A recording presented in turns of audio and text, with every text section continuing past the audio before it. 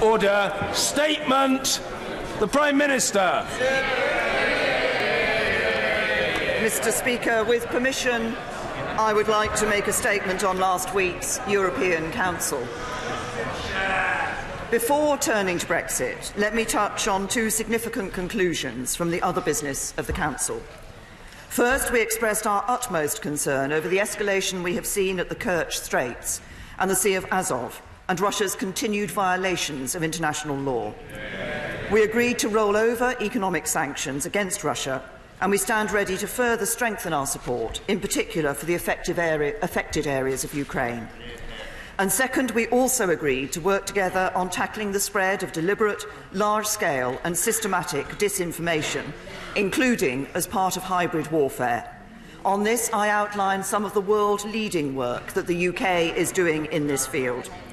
And I was clear that after we've left the European Union, the UK will continue to work closely with our European partners to uphold the international rules-based system and to keep all our people safe. And that is why it is right that our Brexit deal includes the deepest security partnership that has ever been agreed with the EU. Mr. Speaker, at this Council, I faithfully and firmly reflected the concerns of this House over the Northern Ireland backstop. I explained that the assurances we had already agreed with the EU were insufficient for this House, and we had to go further in showing that we never want to use this backstop, and if it is used, it must be a temporary arrangement. Some of the resulting exchanges at this Council were robust, but I make no apology. I make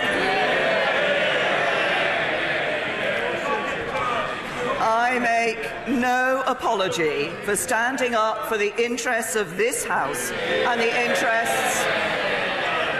interests of our whole United Kingdom. In response, the EU27 published a series of conclusions.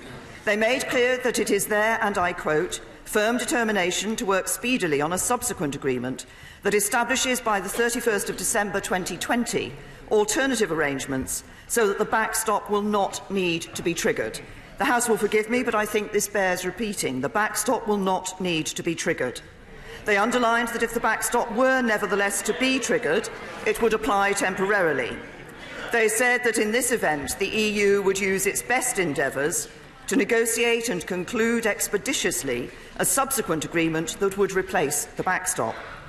And they gave a new assurance in relation to the future partnership with the UK to make it even less likely that the backstop would ever be needed, by stating that the EU stands ready to embark on preparations immediately after signature of the withdrawal agreement to ensure that negotiations can start as soon as possible after the UK's withdrawal. Mr. Speaker, in these conclusions, in their statements at the Council and in their private meetings with me, my fellow EU leaders could not have been clearer. They do not want to use this backstop. They want to agree the best possible future relationship with us. There is no plot to keep us in the backstop. Indeed, President Macron said on Friday, quote, "We can clarify and reassure. The backstop is not our objective, it is not a durable solution, and nobody is trying to lock the UK into the backstop." As formal conclusions from a European Council, these commitments have legal status and should be welcomed. They go further than the EU has ever done previously in trying to address the concerns of this House. And of course, they sit on top of the commitments that we have already negotiated in relation to the backstop, including ensuring the customs element is UK-wide, that both sides are legally committed to using best endeavours to have our new relationship in place before the end of the implementation period, that if the new relationship isn't ready, we can choose to extend the implementation period instead of the backstop coming into force, that if the backstop does come in, we can use alternative arrangements, not just the future relationship to get out of it, that the treaty is clear the backstop can only ever be temporary, and that there is an explicit termination clause. But, Mr. Speaker, I know that this House is still deeply uncomfortable about the backstop, and I understand that, and I want us to go further still in the reassurances we secure. Discussions with my EU partners, including Presidents Tusk, Juncker and others, have shown that further clarification following the Council's conclusions is in fact possible. So discussions are continuing to explore further political and legal assurances. And we are also looking closely at new ways of empowering the House of Commons to ensure that any provision for a backstop has democratic legitimacy.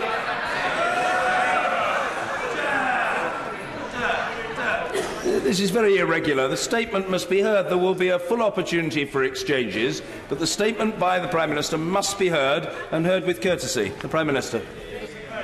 For empowering the House of Commons to ensure that any provision for a backstop has democratic legitimacy, and to enable the House to place its own obligations on the Government to ensure that the backstop cannot be in place indefinitely. But it is now only just over 14 weeks until the UK leaves the EU, and I know many members of this House are concerned that we need to take a decision soon. Am I right?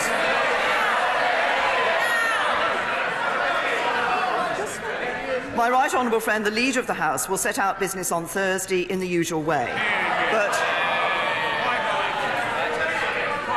But I can confirm today that we intend to return to the meaningful vote debate in the week commencing 7th of January and hold the vote the following week. Mr. Speaker, when we have the vote, members will need to reflect carefully on what is in the best interests of our country. I know that there are a range of very strongly held personal views on this issue across the House, and I respect all of them. But expressing our personal views is not what we are here to do. We asked the British people to take this decision. 472 current members of this House voted for the referendum in June 2015, with just 32 voting against. And the British people responded by instructing us to leave the European Union. Similarly, 438 current members of this House voted to trigger Article 50 to set the process of our departure in motion, with only 85 of today's members voting against. Now, we must honour our duty to finish the job.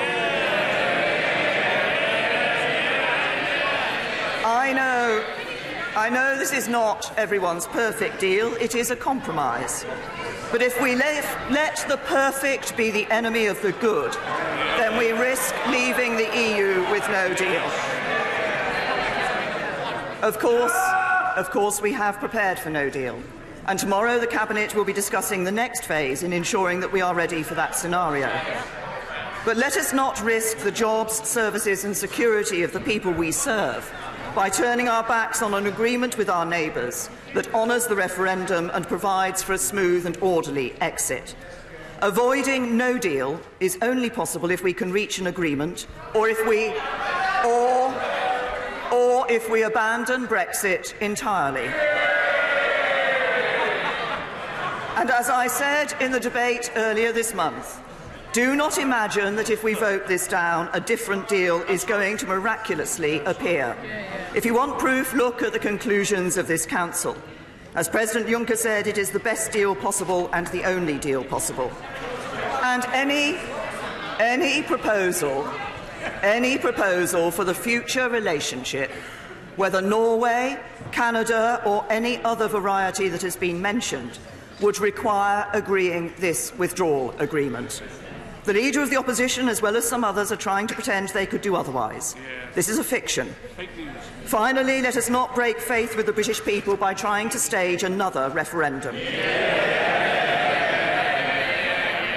Another vote which would do irreparable damage to the integrity of our politics.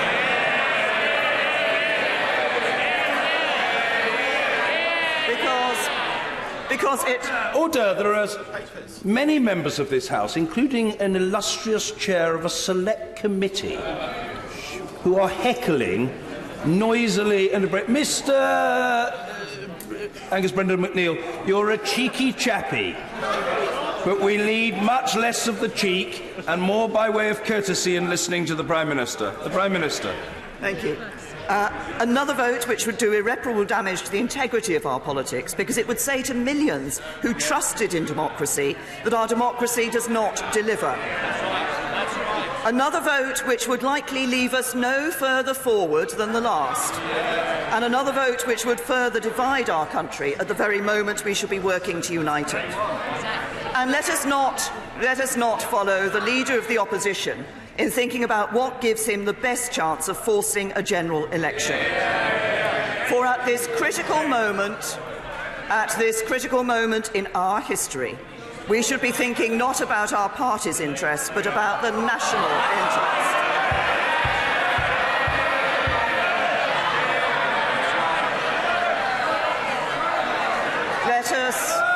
Let us find a way to come together and work together in the national interest to see this Brexit through.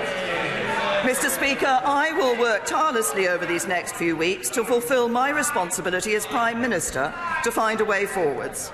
Over the last 2 weeks, I've met quite a number of colleagues, and I'm happy to continue to do so on this important issue, so we can fulfil our responsibilities to the British people. So together we can take back control of our borders, laws and money, while protecting the jobs, the security and the integrity of our precious United Kingdom. So together we can move on to finalising the future relationship with the European Union and the trade deals with the rest of the world that can fuel our prosperity for years to come. And so together we can get this Brexit done and shift the national focus to our domestic priorities, investing in our NHS, our schools and housing, tackling the injustices that so many still face, and building a country that truly works for everyone. For these are the ways in which together this House will best serve the interests of the British people, and I commend this statement to the House.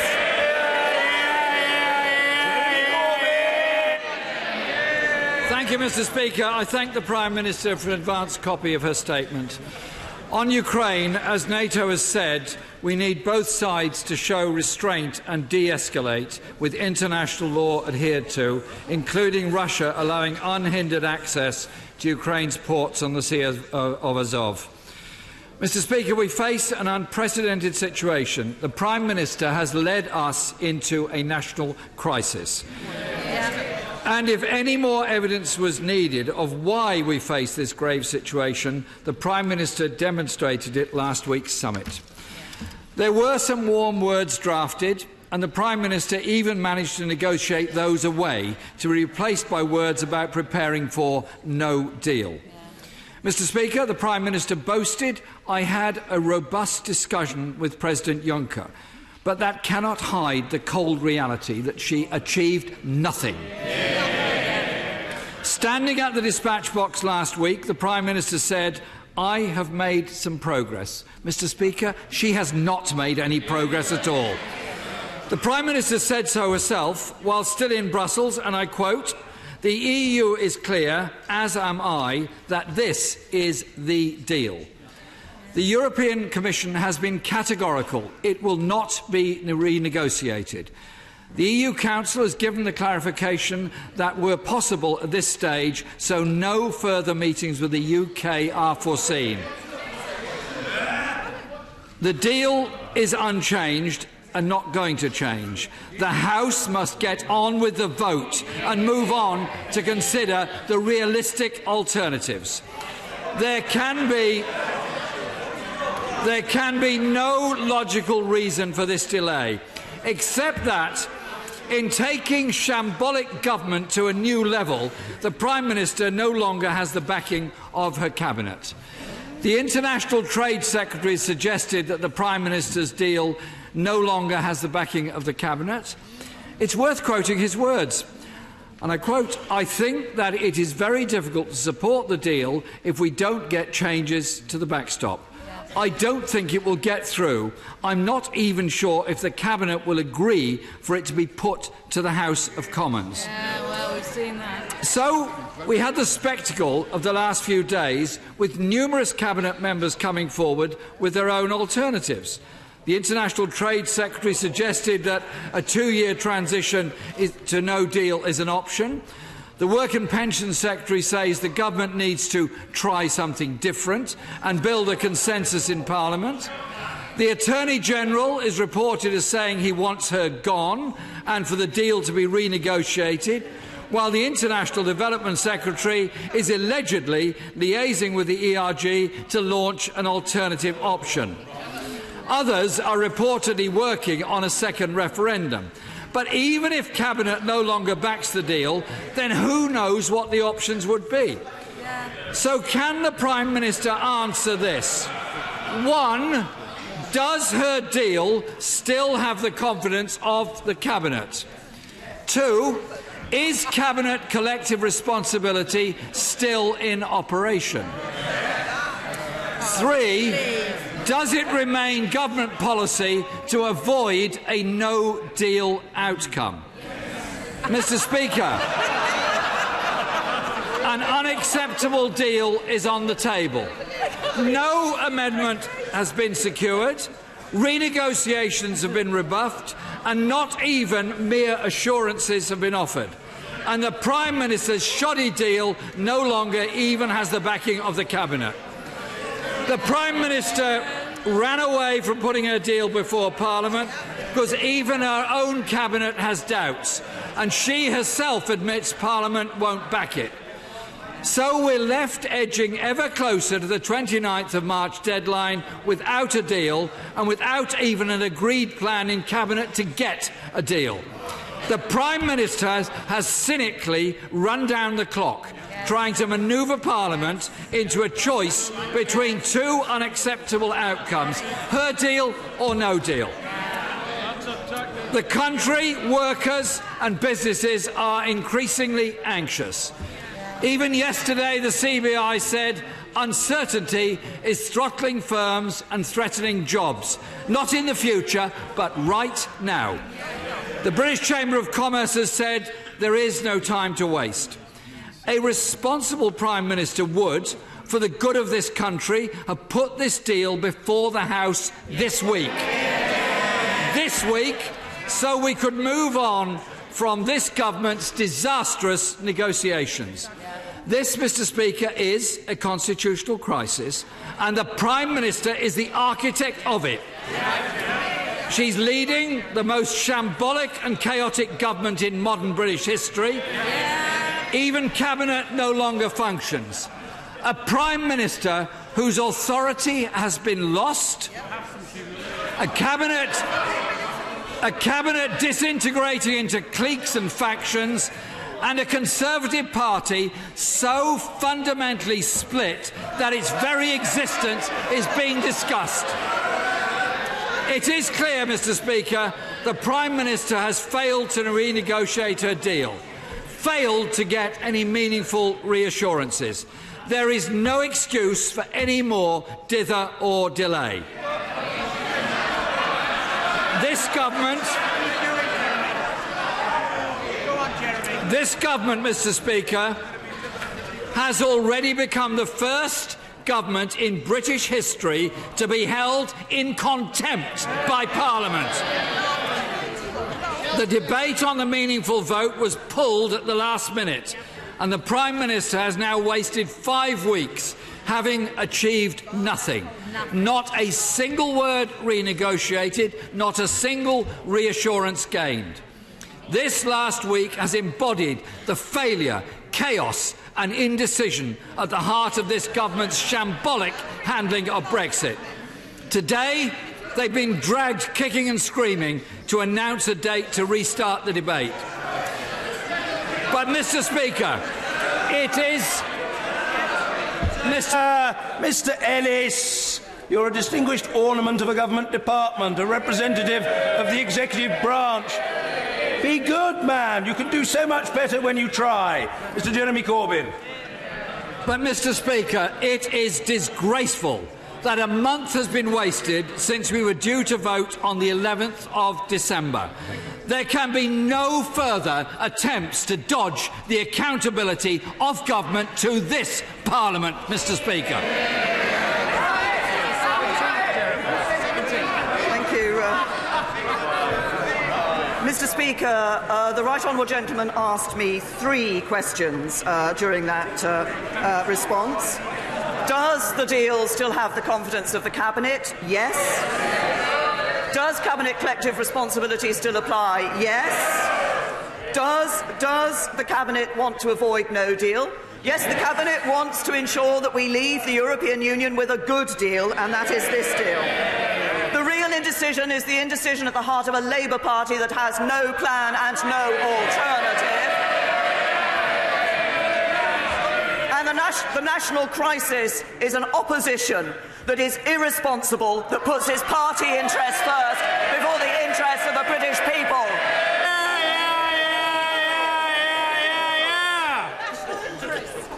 Mr. Andrew Mitchell. It is clear, Mr. Speaker, is it not, that the deal which my right honourable friend has so assiduously negotiated is most unlikely to secure the support of this House of Commons. In these circumstances, does she not think it would be wiser to seek an extension to Article 50? Order!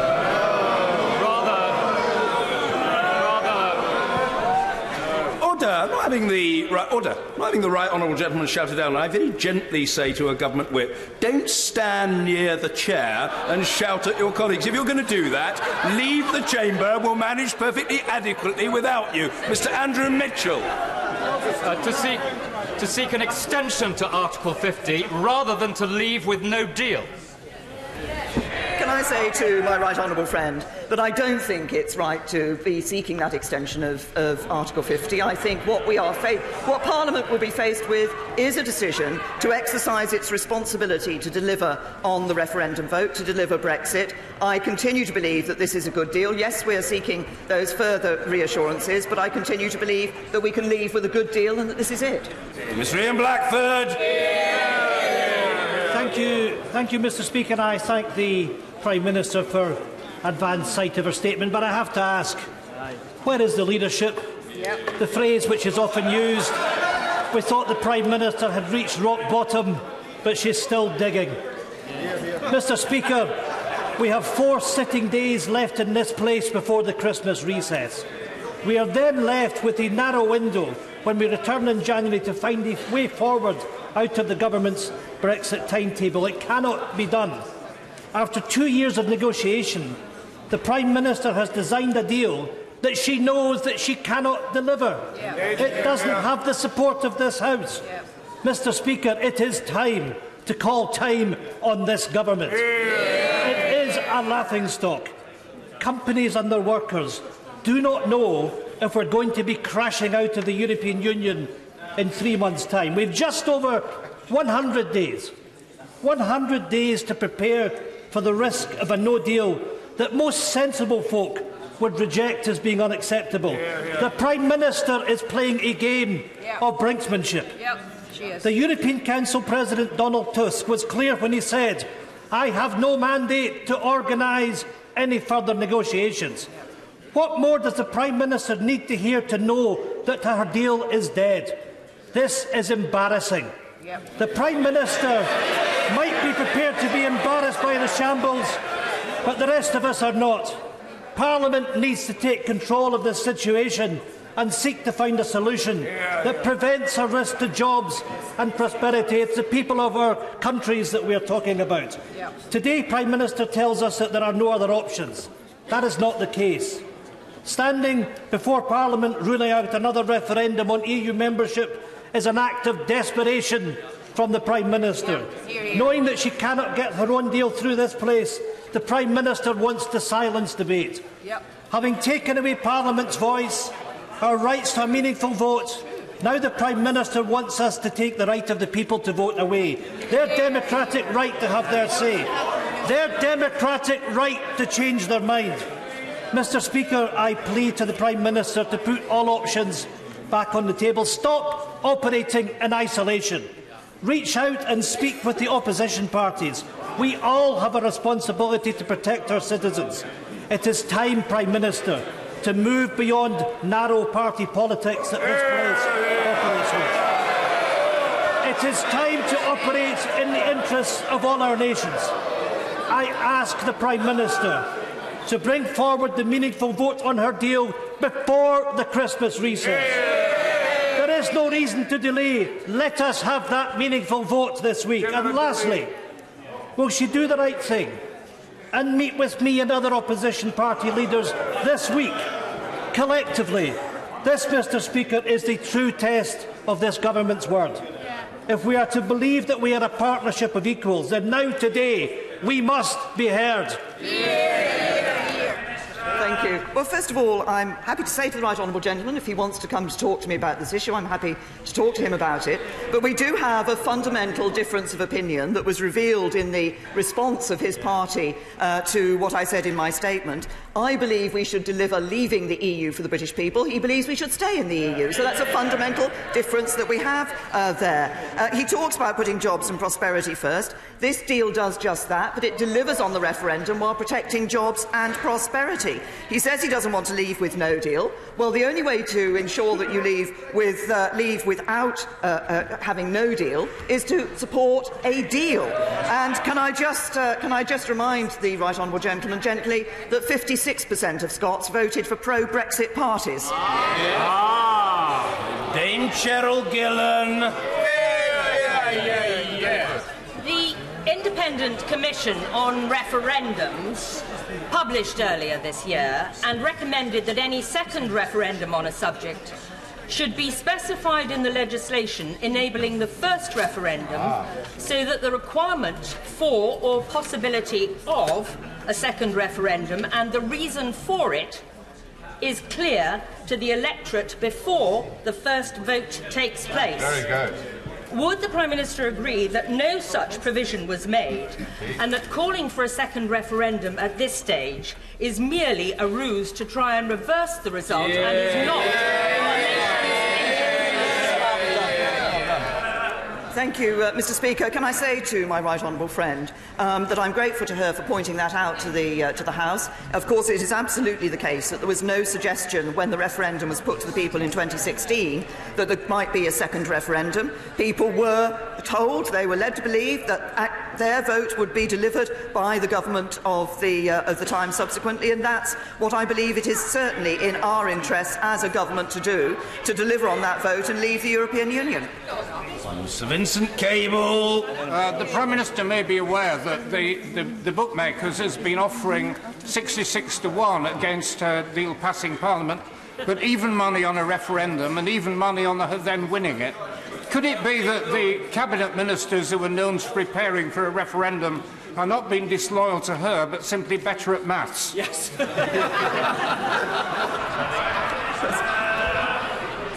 I'm not sure the right honourable gentleman should spend too much time in the betting shops. I'm not sure the odds on the Liberal Democrats are very good at all. Sir William Cash. Thank you, Mr. Speaker. Will the Prime Minister confirm, despite the European Council's own so-called legal endorsement of the withdrawal agreement, which they state is not open for renegotiation, that as respects the UK itself, this agreement has not been initialled or signed by herself as Prime Minister and is only a draft, being no more than a political agreement under which nothing is agreed until everything is agreed, including the backstop, and therefore she can still walk away? I can certainly confirm to my honourable friend that obviously this is a deal that has been negotiated between the UK and the European Union, but it does have to go through certain processes in order to be ratified. Part of that is ratification here in the United Kingdom Parliament, and part is ratification in the European Parliament.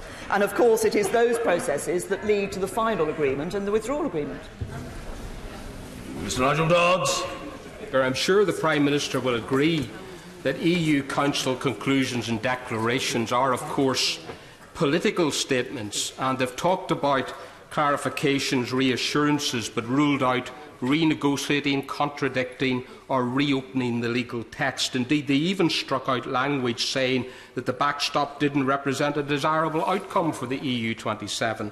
So will the Prime Minister today tell us exactly and precisely what she is actually asking for to deliver on the key concerns about the legally binding indefinite nature of the backstop, with no right for this country to exit it on its own terms. Yes, what I'm asking for is to ensure that we can deal with the concerns that the Right Honourable Gentleman and other members of this House have expressed about the issue of whether the backstop could be indefinite or would be indefinite. So there's two ways to deal with that. The first is to ensure that arrangements are brought in place to ensure the backstop is not triggered in the first place, and the second is to ensure that if it is triggered, then it is only temporary. And it is further assurances, as I said in my statement, political and legal assurances in relation to those issues, which can be achieved in a number of ways, but it's further political and legal assurances in relation to those issues that I'm seeking.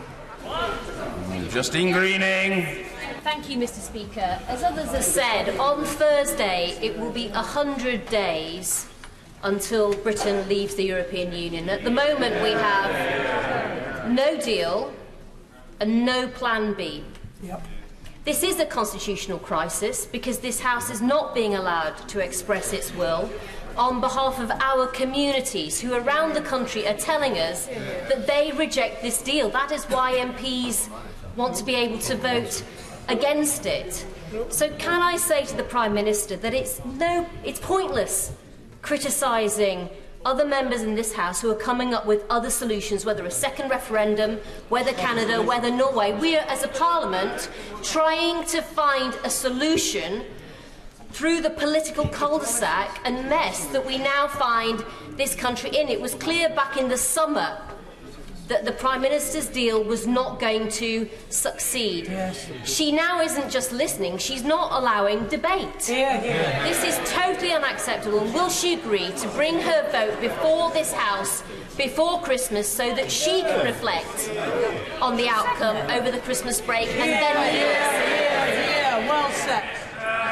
I say to my right honourable friend, and I know that she and I think, have a difference of opinion in relation to the issue of a second referendum, but can I say to my right honourable friend that, of course, I've indicated when the vote will be brought back to the House. There will be necessary for the usual channels to agree what the business motion would be and how many days of debate would be available for that. We are not trying to stop debate. What I am trying to do...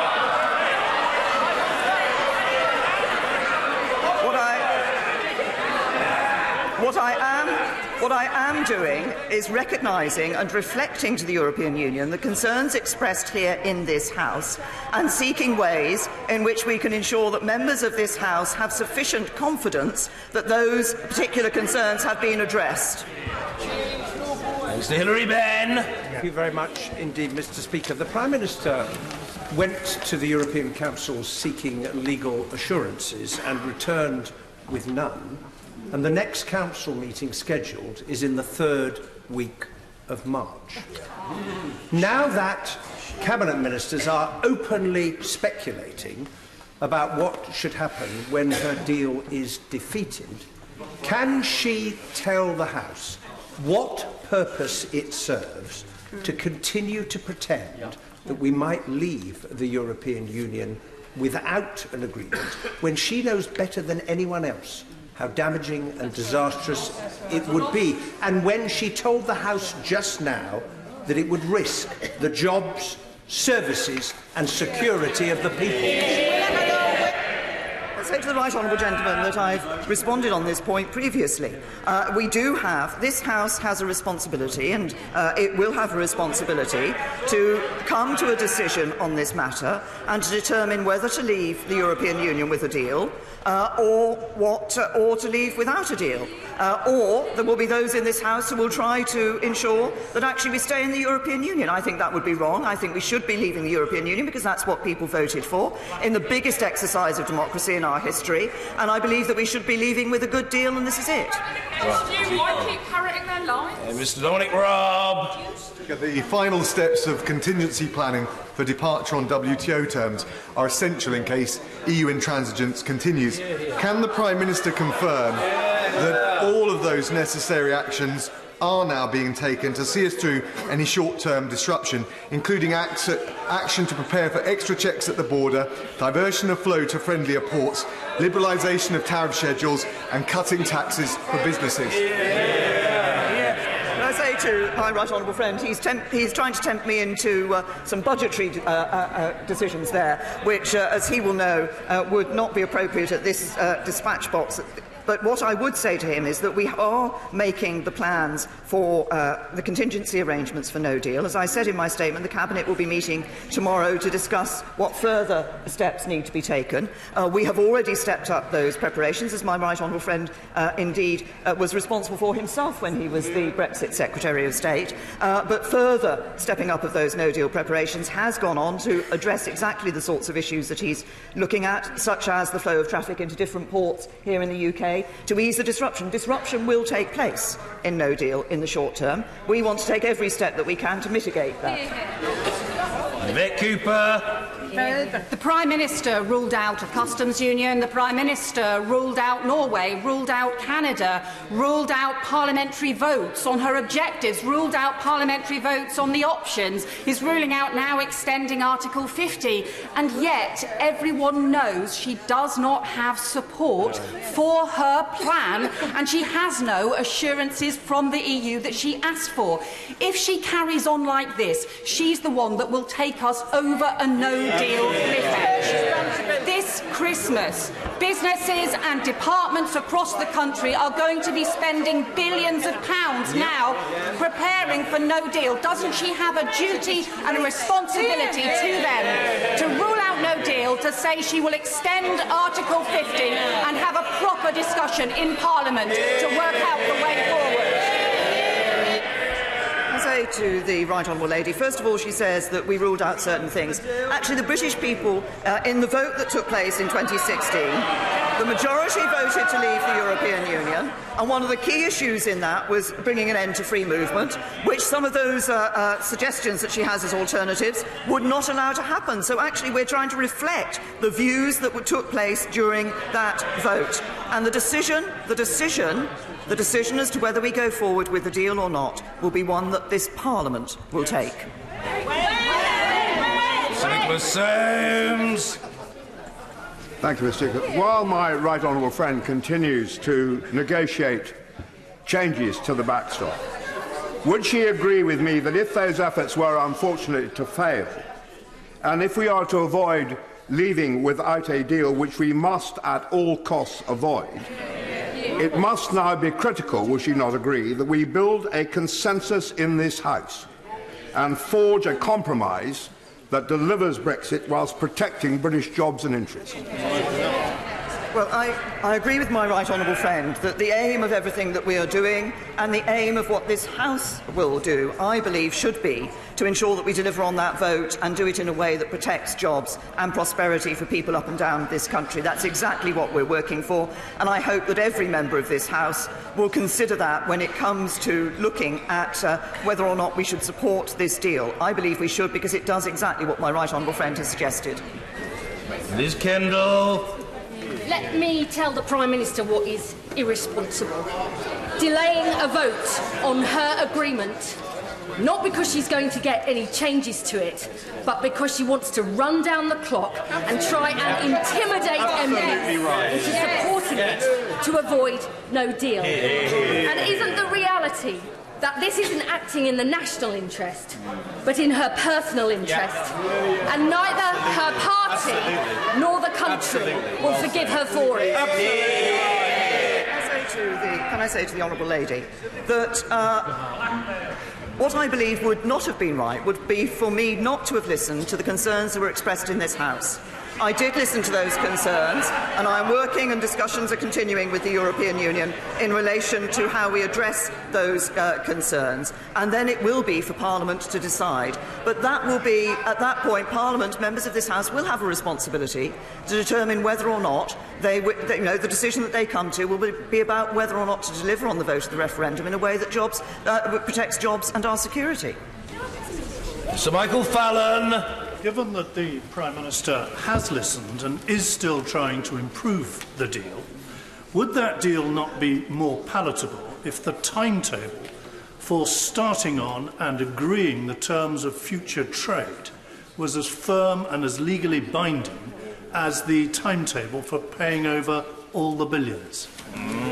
My right honourable friend makes a very important point. We have achieved, obviously, from the Council conclusions, there has been some further progress in relation to the EU's commitment to the starting the next stage of negotiations. But my honourable friend has raised an issue which is exactly one which I think it is important for us to continue to discuss with them about getting that absolute confirmation and certainty. He refers to legal certainty as to when those negotiations can start and when it is the determination of both parties to ensure those negotiations end. We want that trade deal in place, and I want it in place by the end of December 2020. Neil Gray. Thank you very much, Mr. Speaker. She said for 2 years that no deal is better than a bad deal. Of course, now we know why. We know why. Her deal is a disaster and will never pass this House. So as she desperately tries to let the clock tick down, will she publish her no-deal planning? I have been clear and I remain clear that no deal is better than a bad deal, but I believe this is a good deal. John Redwood. Will she now publish the tariff schedule for the UK for a WTO exit? Will that include zero tariffs on all components coming in for manufacture here to provide yet another great boost to Britain as a big manufacturing centre? Obviously, I say to my right honourable friend that these issues are ones that would have to be addressed in relation to a no deal, scenario. We are continuing to discuss, as a government, the plans that we need to put in place to deal with the possibility of a no deal in order to mitigate the disruption that would occur in a no deal situation. And obviously, we will be looking closely at the tariff schedules. Ben Bradshaw. How much will it cost the NHS, our other public services and thousands of businesses up and down this country as they are forced to activate their no-deal contingency plans because of her reckless time wasting? Can I say to the right honourable gentleman, responsible government is about ensuring that contingency arrangements are put in place.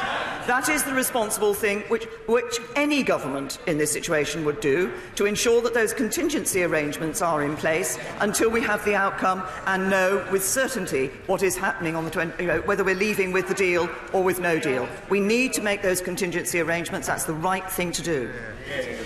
Esther McVeigh. Mr. Speaker. After tomorrow's Cabinet meeting, where no deal preparations will be high on the agenda, will the Prime Minister please arrange for a minister to come to this House to give a statement this week and then every week until we leave the EU, so that we know what's happening, so the country can be reassured, business and individuals? That is vital. They are happening, and this House needs to know what is happening.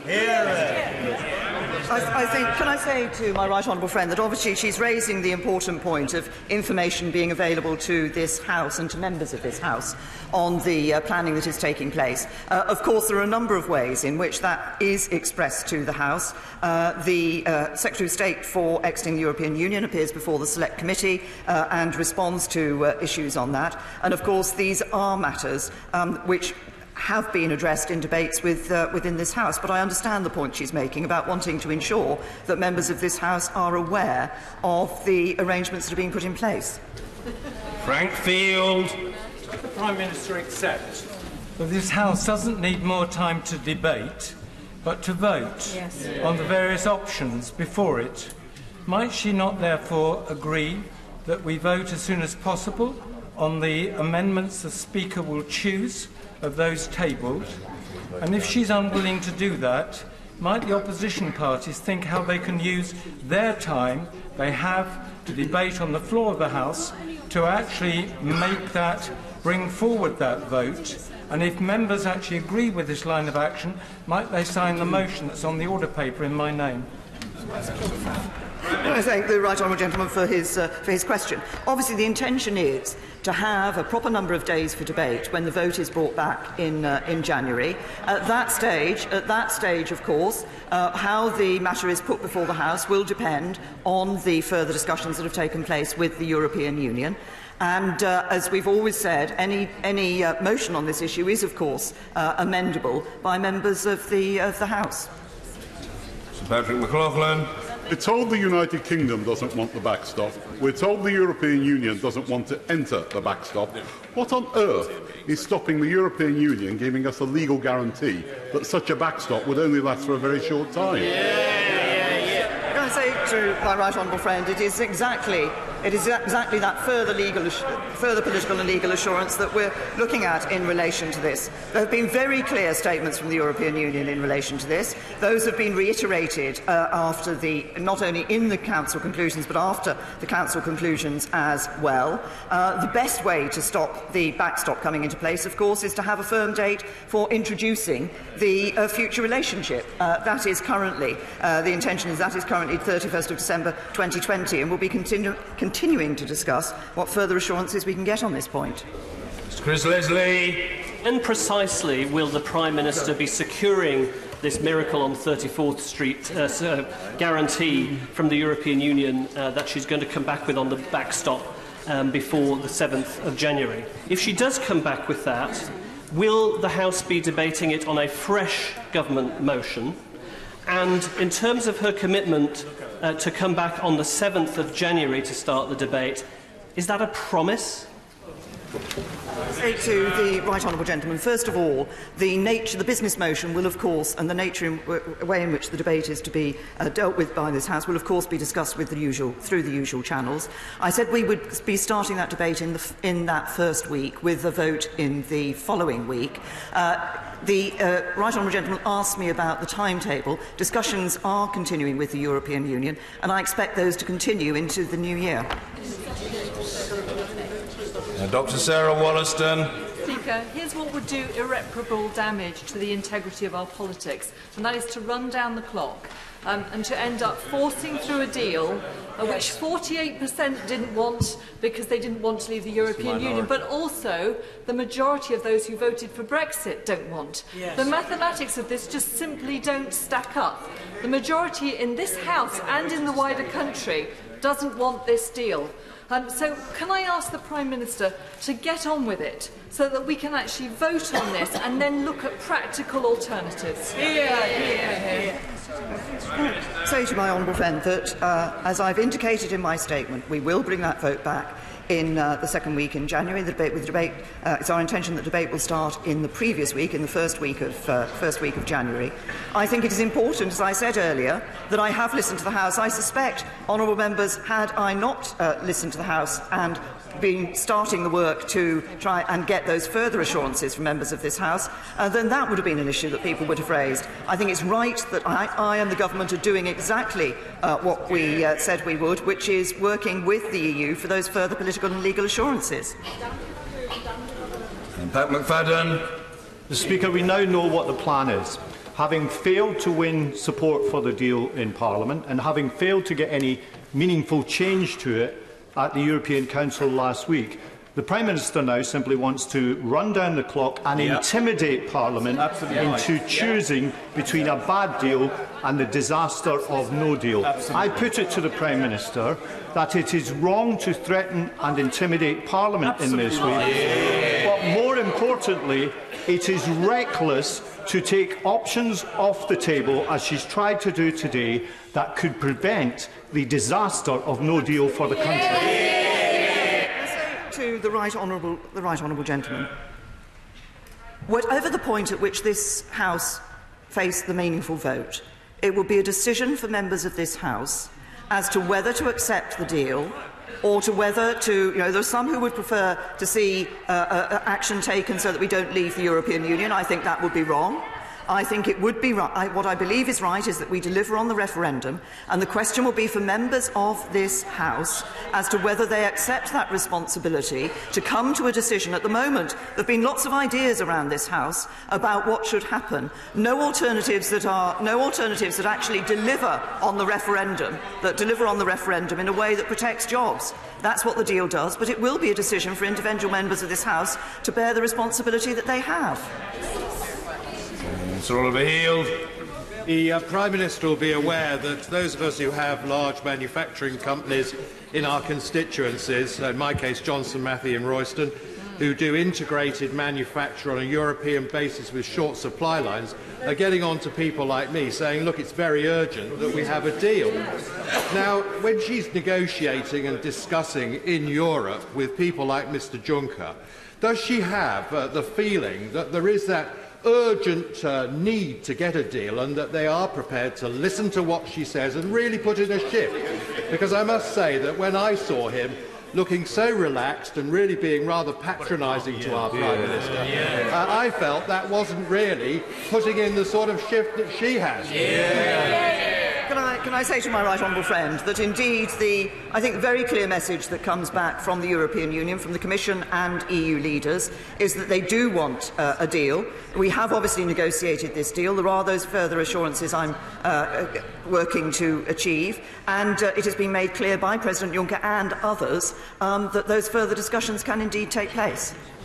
Liz Savile-Roberts. The Prime Minister knows that no better deal will be found in Europe, and that no majority will be found in Westminster. She also knows no deal is disastrous. She delayed a vote because she knew her deal would fail to get the support it needed. She can employ the same logic again. Will she confirm that she holds the power to seek an extension for Article 50? It is, of course. Well, first of all, the government does not. The government holds the power to seek an extension for Article 50. Any extension of Article 50 would have to be agreed with the European Union. But I have been clear. I have been clear that what I believe is the right course of action, having triggered Article 50, having undertaken the negotiations, is that we ensure we leave the European Union on the timetable that we've already set out. Nicky Morgan. Thank you very much indeed, Mr. Speaker. The Prime Minister in her statement talked about empowering this House. But the trouble is that she is asking this House to accept a deferral for several weeks of the meaningful vote on the draft withdrawal agreement on the basis that further assurances can be agreed with the European Union. But there is nothing in what she has said today or what has been reported from the EU Council that those further assurances are likely to be given. And I say this as somebody who was going to vote for her draft agreement on the basis that she has set out that businesses need certainty and the country needs reassurance. I honestly do not think that businesses and employers and our constituents will understand why this House is going on holiday for 2 weeks when we should be having the meaningful vote this week. I say to my right honourable friend, what I believe is right is that what the government is doing is, having heard the concerns that have been expressed by members of this House, what the government is doing is taking those concerns to the European Union. Yes, we have further statements from the EU with legal status in the Council conclusions than we've had before, but we are seeking yet more and further assurances from the European Union. I think that's the right thing to do. Then that can be debated properly by this House and the vote taken. Joanna Cherry. Thank you, Mr. Speaker. Last Thursday, the Attorney-General told the House that he was reviewing the question of whether Article 50 could be revoked by a simple vote of this House or by legislation.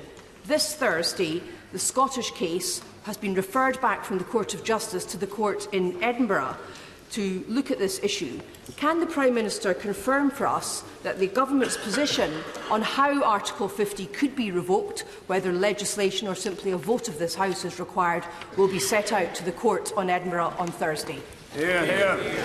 Can I say to the Honourable Lady that I will certainly look into that issue and get back to her on the specifics of that issue in terms of the stance that the Government has taken in relation to the case that is going to the court in Edinburgh. But I know that the Honourable Lady has had considerable interest in the revocation of Article 50. I would simply remind all members of this House that the revocation of Article 50 is something that this Government has said we will not do, because revoking Article 50 means staying in the European Union. Jonathan Ginogly. Thank you, Mr. Speaker. I was one of the members who would and will support the Prime Minister's deal. But I have to say, Prime Minister, that what's coming back to me from business, from industry, from the city, is that we are now hemorrhaging support and investment on a daily basis, and it's getting worse, which is why I add to other honourable members in saying, please do think again in holding this vote, in holding a series of standalone resolutions which mean that we can take a view and move on. Can I say to my honourable friend, I understand the concern that he's expressing in relation to business. Business wants certainty. Business wants the deal. Business welcomed the deal when we negotiated the deal, and I think they are still taking that approach. He referred to what have, I think, been referred to as indicative votes, a number of motions that could be brought before this House. There are no plans for indicative votes. I have no plans for indicative votes. But can I just say to my honourable friend and to other members of this House that actually what is necessary is for the House to reflect on what members want in terms of their responsibility. In terms of their responsibility to come to a decision on this matter. And at the moment, there are, as I indicated earlier, a number of views around this House. Some want to stay in the EU, some want to go for a second referendum, some would support a no deal, some would support looking at other arrangements.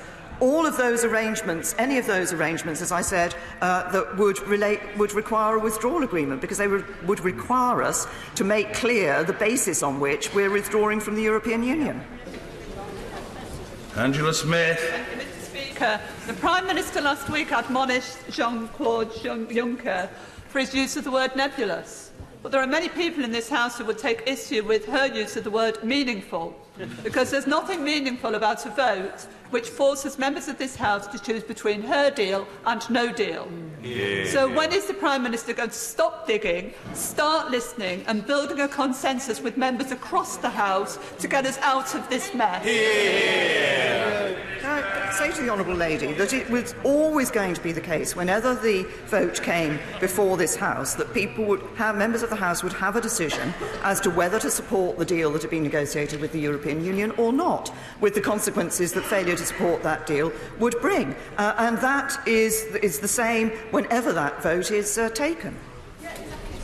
And Dr. Julian Lewis. Does the Prime Minister recall telling the House on the 3rd of December that the £3 to £4 billion set aside in the budget for contingency no-deal planning was about to be allocated in the next few days to relevant departments? Has that allocation been made, and is the money now available for essential contingency planning?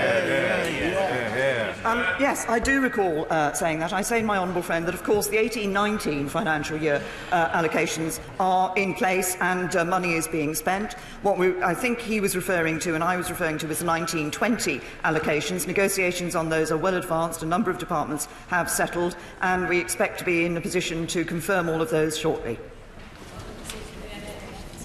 George House. Last Friday, a constituent said to me that although she had voted to leave in the referendum in 2016, she now wanted to register the fact that she'd now changed her mind, as she put it, for the sake of her grandchildren. If it emerges that a significant number of people previous Leave voters have reached the same conclusion, which would be more democratic? Allowing them the opportunity to change their mind or pressing on regardless? The right honourable gentleman. And I also hear from people who have in the opposite position. They voted to remain and now say they would vote to leave the European Union. The fact is, the simple fact is, that if there were a second referendum, which came out with the same result, would those honourable members who wish people to be given the chance to think again continue to say that there should be a referendum? If it came out with a different result, I think there would be many people who would say, actually, how many referendums shall we have? How many referenda shall we have? We had the referendum, and I believe it's our duty to deliver on it. Anna Seabury. The problem is, Mr. Speaker, there is a consensus in the country. And that consensus is that this is one unholy mess, and a solution has to be found. And the Prime Minister still hasn't told us what her plan B is. Does she not understand that if we leave the European Union, not having a people's vote, knowing what Brexit looks like, and then it turns out that the people of this country, knowing what Brexit looked like, didn't want us to leave the European Union, it would be the biggest betrayal of democracy in this country. And the people of this country, especially the young people, would never forget nor forgive us, especially this party. Can I thank my right honourable friend? I know she has taken a particular view in relation to this issue, but I continue to believe that what we should be doing is delivering on the vote. It was overwhelming, as I indicated in the figures that I said set out in my statement. It was the overwhelming view of this Parliament that people should have a vote in the referendum. It was the overwhelming view of this Parliament that Article 50 should be triggered. Article 50 leads to leaving the European Union. It is now our duty to deliver that. Caroline Lucas. Thank you, Mr. Speaker. How does the Prime Minister have the gall to accuse those of us who want more democracy of breaking faith with the public, when she herself has turned faith-breaking into a new art form? She has promised no general election last year, and then she granted one. She promised a meaningful vote last week, and then cancelled it. But you cannot break faith with the British public by asking for their views. Why can she not understand that a people's vote would be the first opportunity for people to vote on the facts, not on the fantasy and the fabrication?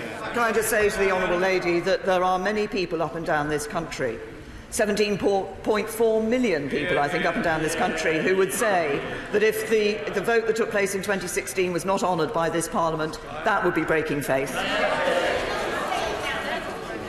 Sir Peter Bottomley. The outcome, as our honourable friend has said, is either we leave without having an agreement to leave and transition and future arrangements, or we go somehow back to having an attempt by some to reverse the result of the referendum, or we have to deal with the agreements which are being negotiated now. It's quite clear from Freddie Sayre's article in the Times on Thursday, saying that 7 people out of 8 in the country, and I suspect here as well, would prefer to have the deal with the agreements in preference either to dropping out without a deal or going back to have another referendum. So I could say to the Prime Minister, I think most people support her, and we should too. Can I thank my right honourable friend? And that actually reflects the comments that I'm given up and around the country when people say to me and write to me and indicate they want us to get on with it, to deliver, and then enable us, as a government, as a parliament, to get on with addressing the domestic issues that matter to them day to day. Chukaramuna. Mr. Speaker, let us be clear. It is the long list of broken promises of Leave campaigners she appointed to her government which has done irreparable damage to the integrity of our politics. Now, she has been here given 3 statements, and on each occasion this House is clear it will not vote for her plan, but she continues to refuse to listen. Can I ask her a very specific question? If we get to the March EU Council and there's no consensus in this House on a route forward, will she now commit, and she said no deal is not something she would countenance, will she now commit at that March 2019 Council to request an extension to Article 50 to stop no deal from happening? I've indicated my approach in relation to the extension of Article 50. Three hands. What Emmanuel Macron said on Friday. Recent comments from the Commission have been rather more hostile and anything but nebulous. Martin Zellmeyer is reported to have told officials, quote, losing Northern Ireland is the price of Brexit. Sabine Veillant briefed EU ambassadors on the deal that the UK must align their rules, but the EU will retain all the controls. And at the weekend, a further EU official has reported in the Times to have said, to use a Christmas theme, we want all parties and factions in the British Parliament to feel the bleak midwinter. Does this sound, to my right honourable friend, like people negotiating in good faith? Can I say to my right honourable friend, I've always been clear throughout this that these have been tough negotiations, but we have held our side and achieved a deal that actually delivers on the vote of the British people, delivers it in a way that protects jobs and security, and I believe protects our prosperity for the future. Stephen Doughty. Thank you, Mr. Speaker. Is it not the truth that, well, the Prime Minister talks about democracy? She prevented the Cabinet having a vote, she's preventing Parliament having a vote, and she doesn't want the public to have a vote on this deal. So if she wants to talk about democracy, she should think very, very carefully about that. But will she not admit that she is acting now in a completely reckless fashion with jobs, with business, with investment, and with our constituents' futures? Because on the 2nd of January, when the vast majority of people in this country will go back to work, this Parliament will not be sitting, the government will still be stalling for time, trying to come up with a magic solution, and people will simply be asking, what is going on? I have to say, he asked me a question in relation to what I was doing, and I have to say my answer to that question is no. Sir Edward Lee. We've had our people's vote in Lincolnshire, and they are people, by the way. May I express an unfashionably supportive view of the Prime Minister today? I think, actually, that this matter is resolvable, and many of us who have been sceptical about the deal so far could be persuaded to vote for it if there was a legally binding protocol saying that, as is normal with international treaties, if a temporary arrangement ceases to be temporary, then either side can unilaterally withdraw. And in any event, under international law, we would have the right to abrogate those parts of the treaty if they prove not to be temporary. So I say to the Prime Minister, keep calm and carry on. I thank my right honourable friend for his comments, and also reflect the fact that I think he has himself, in the amendment that he put down to the motion, reflected the view that he has just expressed. And there are many ways in which we can achieve what everybody, I think, who is concerned about the backstop wants, which is to make sure that if it is used, it is only temporary. I want to try to make sure it's not used at all. Mr. Barry Sherman. Is the Prime Minister aware that many people in our country feel that they were conned over the last referendum by a combination of fraudsters, cheats, foreign money and dissembling about the real truth of the challenges our country's faced? Could you also know that many of us feel it is tragic to see her so isolated from her party, from this Parliament and the people in the country? Will she change her mind, as I have done, and go for a people's vote and a people's choice on the facts, not on the theory? No, I've already made my views clear. I mentioned it in the statement in relation to the concept of a second referendum.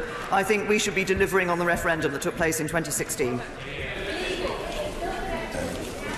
Sir Hugo Swire. Speaker, my right honourable friend has said she's going to be stepping up work to mitigate any disruption in the event of a no deal, and the Cabinet will be discussing that tomorrow. Given the fact there are just over 100 days to go, we have the Christmas and the New Year break. Can she inform this House and the watching country how many meetings of COBRA there will be, how many she will chair, and whether there will be meetings throughout the Christmas and New Year break of Cabinet Ministers and COBRA to plan for this? I say to my honourable friend, there have already been fortnightly meetings taking place. That will move to a more regular rhythm in January as we continue to step up the preparations for no deal. Mr. Speaker, can I welcome the Prime Minister ruling out a second referendum when we haven't actually implemented the first? And can I also congratulate her that she didn't get her hair ruffled by President Juncker the way he seems to do to everybody? But can I just ask her, has she had a word with her Chancellor of the Exchequer, who really, when he called people who voted leave, 17.4 million people, he implied they were extremists? Have you had a word with him to make sure that he is not going to take that attitude to decent people across the country? Everybody in this government recognises that people went out. This Parliament gave people the decision whether or not to leave. People went out, and 17.4 million people chose that we should leave the European Union. They did so for a variety of reasons. Ending free movement was for many of them, but just also for many of them, I think that concept of wanting a United Kingdom able to stand independent in the world, make those trade deals around the rest of the world, but free of the bureaucracy of Brussels, was another reason why people wanted to do that. They did that with their hearts and with their heads and with the best of intentions, and it's our job to actually deliver on the vote that they gave. Jacob Rees-Mogg. By your leave, Mr. Speaker, may I congratulate the Prime Minister on winning the confidence of the Conservatives in this House last week, and assure her that she therefore commands my confidence too. On the issue of the second referendum, better known as the loser's vote, I support the Prime Minister's opposition to this, not only because it is undemocratic and would be divisive, but also because it would be very hard to deny a second referendum in Scotland if we had a second referendum on membership of the European Union. Can I say my honourable friend, I think, makes a good point. We have a record over the years on a number of referendums. We have accepted the decisions that people have taken. We have not gone back to them with a second referendum, and I think he's absolutely right, and may I thank him for his remarks at the beginning of his question. Luciana Berger. Thank you, Mr. Speaker. We've been told there's going to be a 34-day delay from when we were supposed to have the meaningful vote last Tuesday until the new date now on the 14th of January. There's clearly not going to be any substantive changes to the withdrawal agreement. We all know what the outcome of that vote will be, and it's irresponsible for the Prime Minister to prolong this uncertainty while not ruling out a no-deal Brexit. Further to the question from my honourable friend from Exeter, can I ask her again, what is the cost to our country of pressing the button on the no-deal contingency plans, which we know many businesses and public services across the country, including our NHS, now have to trigger before Christmas? I say to the honourable lady the same answer that I gave to her right honourable friend, the member for Exeter, which is that these are plans that it is sensible for government to make as contingency arrangements in the circumstances that we have. If the honourable lady and other members of this House wish to ensure that we don't leave the European Union without a deal, then the only way to do that is to support a deal. Vicky Ford. Thank you, Mr. Speaker. 27 Prime Ministers across Europe have agreed unanimously to offer the UK the deepest trade agreement they have ever offered. 5 of those Prime Ministers are from sister parties to the British Labour Party. 7 of them are from sister parties to the British Liberal Democrat Party. Does our Prime Minister agree that for the best way to avoid a hard Brexit, the best way for parties opposite to avoid that is to look again at the deal that has been offered by Prime Ministers across Europe? Yes, can I echo the comments of my honourable friend? I think she's absolutely right. And I understand there are those in those sister parties to parties on the opposition benches who have been talking to them and encouraging them to see that this is a deal that does deliver a far wider and more ambitious trading arrangement than has ever been offered to any other third country. Stella Creasy. Thank you, Mr. Speaker. For weeks now, the Prime Minister has been clear about what her deal is. For weeks now, the European Union has been clear about what deal they will offer. For weeks now, this House has been clear about what they will reject. But it's not true that nothing has changed, because it's very clear what little support the Prime Minister had left on her own benches is ebbing away by the hour. Because when we know, well, cheer if you want, gentlemen, but it's not happening, is it? So, because we know the quicker we take the deal, the longer we will have to prepare for whatever the outcome of that vote is. And the British public watching us go away on holiday without having made any progress on this will not forgive any of us. For goodness sake, Prime Minister, stop wasting all of our time, get on, table that vote, and let us prepare for what comes next. Can I say to the honourable lady, it is not correct to say that no progress has been made, but I want to see further progress being made, and that's what I'm going to be working on. James Duddridge. Mr. Speaker, the draft withdrawal agreement's 585 pages long, and whilst I appreciate, I don't necessarily agree with the case for not producing the full plan for a managed no-deal Brexit, if the withdrawal agreement does fail in this House, how quick will it be to that full no-deal preparation being published after the withdrawal agreement is rejected? The formal position, as I'm sure my honourable friend will recall, is that if that deal is rejected, then the government has a limited period of time, number of sitting days, with which to bring forward its proposals for the next stage for dealing with that situation before this House, and that is a timetable, obviously, which we would meet. Peter Kyle. Thank you, Mr. Speaker. Of all of this lengthy statement that the Prime Minister made today, it was interesting that the one passage she leaked to the press yesterday was her antagonism towards the idea of a people's vote. It is entirely consistent with her approach to this from the start, where she took this House to the Supreme Court to stop us having a say at the beginning, withdrew the vote last week at the end. Can I just beg the Prime Minister that in the next few weeks, if she is going to pause and stop and prevaricate, can she use that time to start listening, engaging to people in this House and to the anxieties that are felt out there in the public? For the very first time, can she engage and listen? The honourable gentleman, I've made the point about listening to the House. That's why that further discussions are taking place. But as I said in my statement, I am happy, of course, to speak with people in this House. I've been speaking with quite a few of my colleagues over the last couple of weeks, and I'm happy to continue to speak with colleagues about how we can ensure that we do deliver for the vote, that we deliver and that we deliver a good Brexit. Sir Desmond Swain. Shouldn't her recent experiences at the Council serve as a powerful corrective to any illusion anyone could have that we could have remained members of it? Well, my right honourable friend, I think, makes an interesting point, and I suspect that what he saw actually fed into the concerns that many of those 17.4 million people had when they voted to leave. Mrs. Helen Goodman.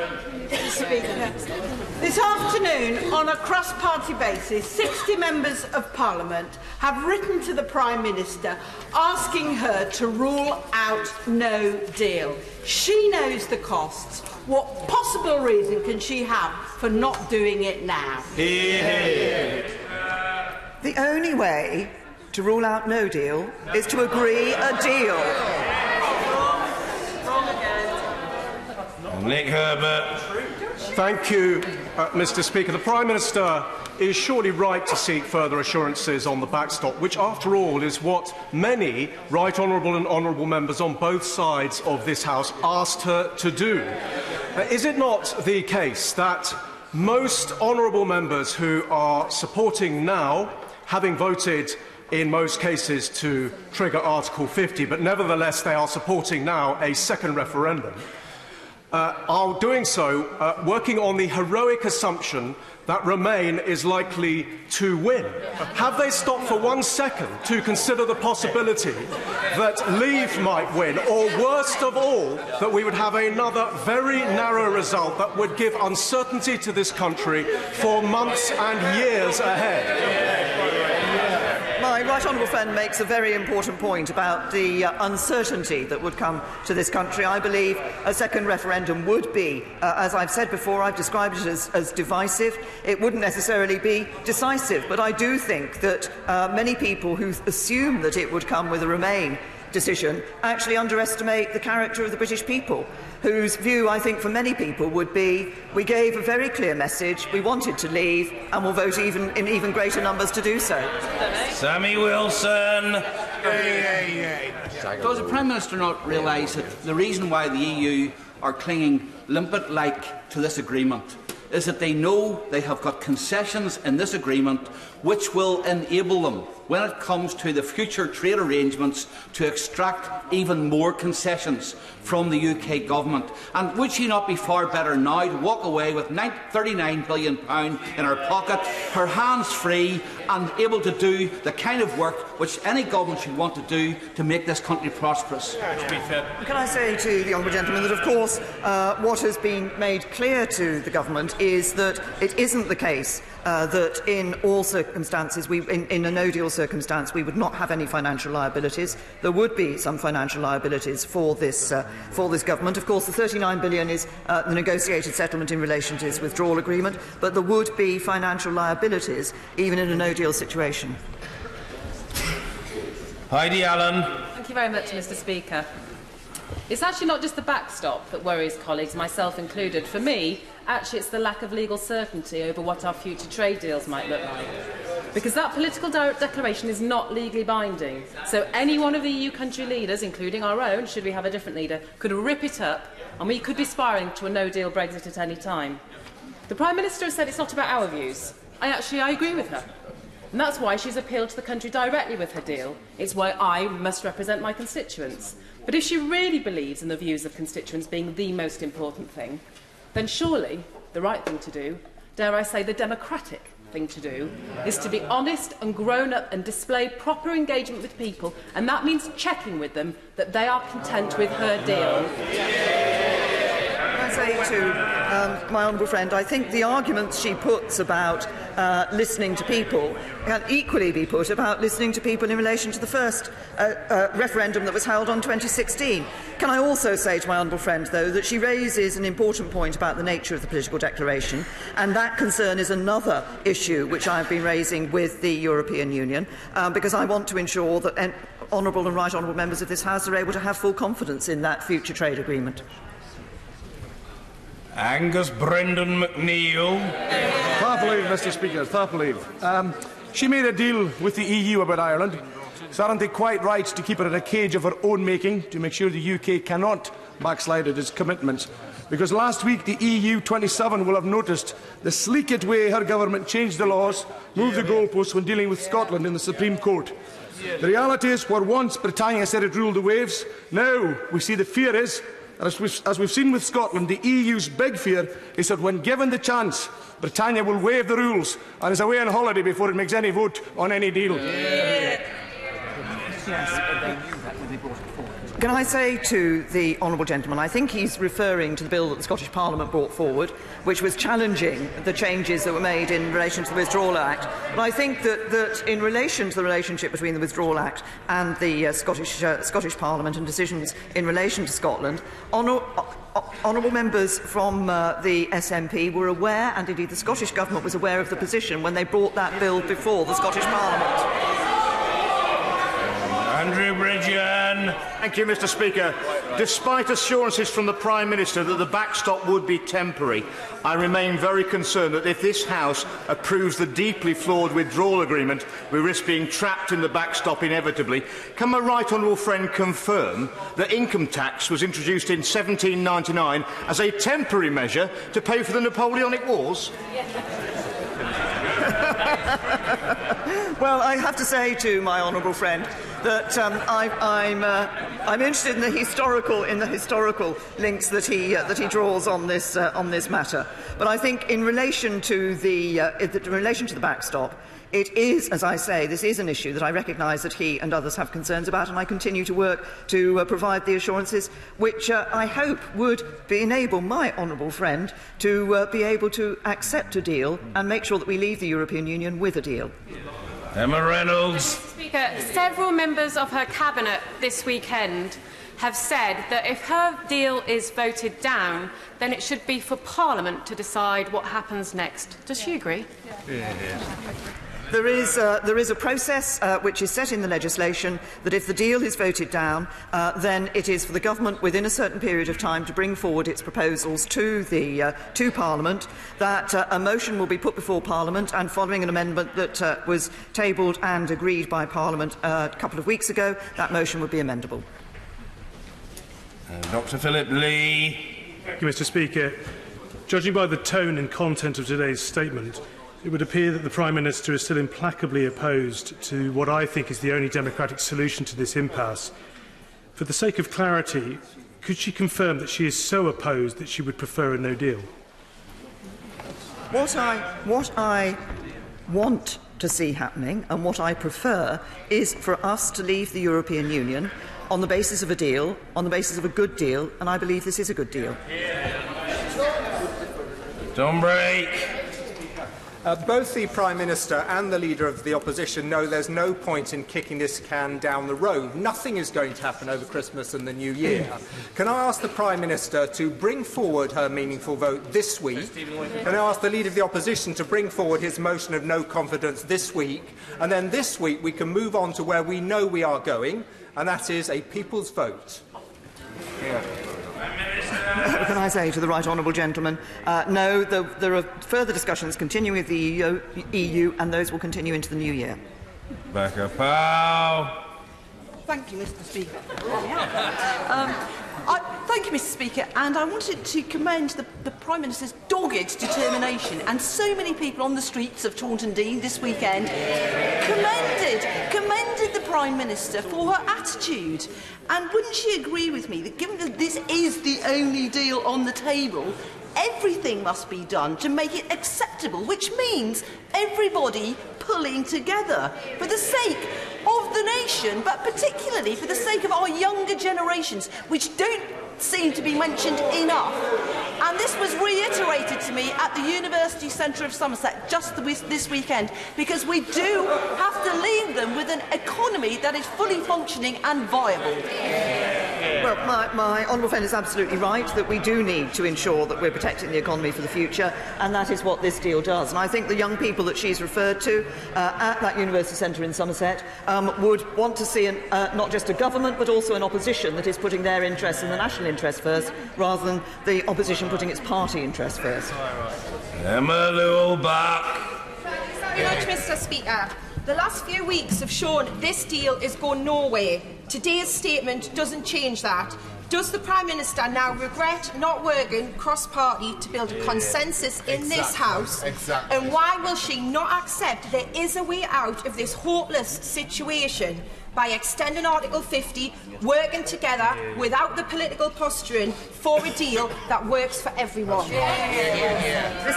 This is about, we have negotiated a deal that works for everyone. But I would simply say to the honourable lady simply this. In June 2016, a vote was held and people voted to leave the European Union. In March 2019, 29th of March, the date set for us to leave the EU, it will be nearly 3 years since that vote. I think people want us to get on with leaving the European Union, and that's what we'll do. Rachel McLean. Does the Prime Minister realise that when Jean-Claude Juncker called her nebulous, he fundamentally underestimated the attitude of the British people who completely disagree with that sentiment? And that's what I found in my constituency of Redditch this weekend, Mr. Speaker, where what people have praised is the Prime Minister's determination to get a deal that works for my constituency. Can she display that similar determination in ruling out a second referendum, which would be so insulting to my constituents and suggest that they don't know what they voted for the first time round? Well, I think my honourable friend makes a very important point, that those who, many of those who advocate a second referendum are, many people who voted to leave in the referendum in 2016 would say exactly that. They knew what they were voting for. They voted for what they believed was right for this country, and actually they want a government that delivers that. Phil Wilson. Thank you, Mr. Speaker. I've asked the Prime Minister before if her deal is better than the one that we have now, to which she can't give a straight answer because I think she knows the answer is no. What undermines the integrity of our democracy, Prime Minister, is to ask eventually members of this House to knowingly vote for something that will make their constituents poorer. Not those in this House who want the people to have the final say on whether they actually want that to happen in the first place. Prime Minister, is your deal better than the one we have now? And if it is, can we have the vote on the meaningful vote this week? I've set out when the meaningful vote will take place. The honourable gentleman again referenced people being poorer under this deal than they are today. They are not going to be poorer under this deal than they are today. That is. The economic analysis is very clear about this, and the economic analysis is clear that the best deal, the best approach in terms that delivers on the referendum and protects jobs and the economy is the deal. James Cleverly. Thank you, Mr. Speaker. A number of members opposite, indeed some on this side of the House, have been talking about people who have changed their mind and how much it's important that we respect people's opportunity to change their mind. Would she agree with me that whilst there is no evidence that a meaningful number of people have changed their mind with respect to the referendum result, it is very clear a number of members opposite have changed their mind because previously they said they were going to respect the outcome of the referendum. Right. They clearly now no longer wish to do so. And if they want to stop Brexit, they should be honest with this House and their constituents and just say so. Can I say to my honourable friend, I absolutely agree with him. And it is the case that both the Conservative Party and the Labour Party campaigned in last year's election on the basis that we would respect the referendum and deliver on the referendum result. I believe that's important. I believe that that should be the position that is being taken by the opposition as well, to reflect their manifesto and to reflect the promise that they gave to the British people. Dr. Lisa Cameron. Many thanks, Mr Speaker. Given that the Conservatives have had the opportunity to decide twice in the past 2 years on the Prime Minister's own position, in what way is it undemocratic to give the people a second vote on Brexit? Well, can I say to the honourable lady that first of all, I think it is important that we recognise, when we have a referendum in this country, that we don't say to people this is a sort of, well, if it comes out with the result most people in Parliament want, then we'll accept it, and if not, we won't. Actually, we accept the results of referendums in this country, and I believe, given that the majority of members of this House stood last year on manifestos to respect the result of that referendum, we should do that. Crispin Blunt. Of World Trade Organization terms from the 29th of March, not even including the opportunity for tariff-free trade under Article 24 of the GATT, and the immediate opportunity to negotiate and conclude free trade agreements with both the EU and the rest of the world, hardly sounds like an outcome to be avoided at all costs, and certainly not a disaster. The extent of any disruption of the move to the WTO terms depends on the policies of our European Union partners. If it becomes clear on Wednesday their preparations appear to make transition more difficult, not easier, will she therefore make sure that the £39 billion we would otherwise pay to the EU, the first charge is on British businesses affected by their policies, and will she show the first flash of steel by making clear she is going to at least consider the £1.2 billion of sunk costs in the Galileo project might come into that consideration? I say to my right honourable friend that in the financial settlement, the work on the financial settlement that took place, that has led to the 34 to 39 billion, which is significantly less than the 100 billion that was being talked about at the European Union level at one stage, did of course take into account all the aspects of the United Kingdom's contributions that have been made into the European Union over the number of years of our membership. And it is as a result of the tough negotiations that the UK undertook that we have seen that sum of money being significantly less than the one that the European Union initially thought of. Catherine McKinnell. On Friday, I visited the Newcastle West End Food Bank to drop off a Christmas donation. They're now distributing about 11 tonnes of food a month to people in crisis, half of whom are children. Her own government's analysis shows that we will be worse off under every Brexit scenario, but particularly if we leave without an agreement. Her no-deal threat makes no sense. She won't give the details, she won't give the economic analysis of the costs, so will she just take that threat off the table and give the reassurance that this government, her government, will not let the poorest in society pay for this Brexit impasse? Can I say to the honourable lady, when looking at the negotiations of this deal, we wanted to ensure that we could protect jobs and that we would protect our prosperity for the future, and that's exactly what we have done. But I repeat what I have said to other honourable members.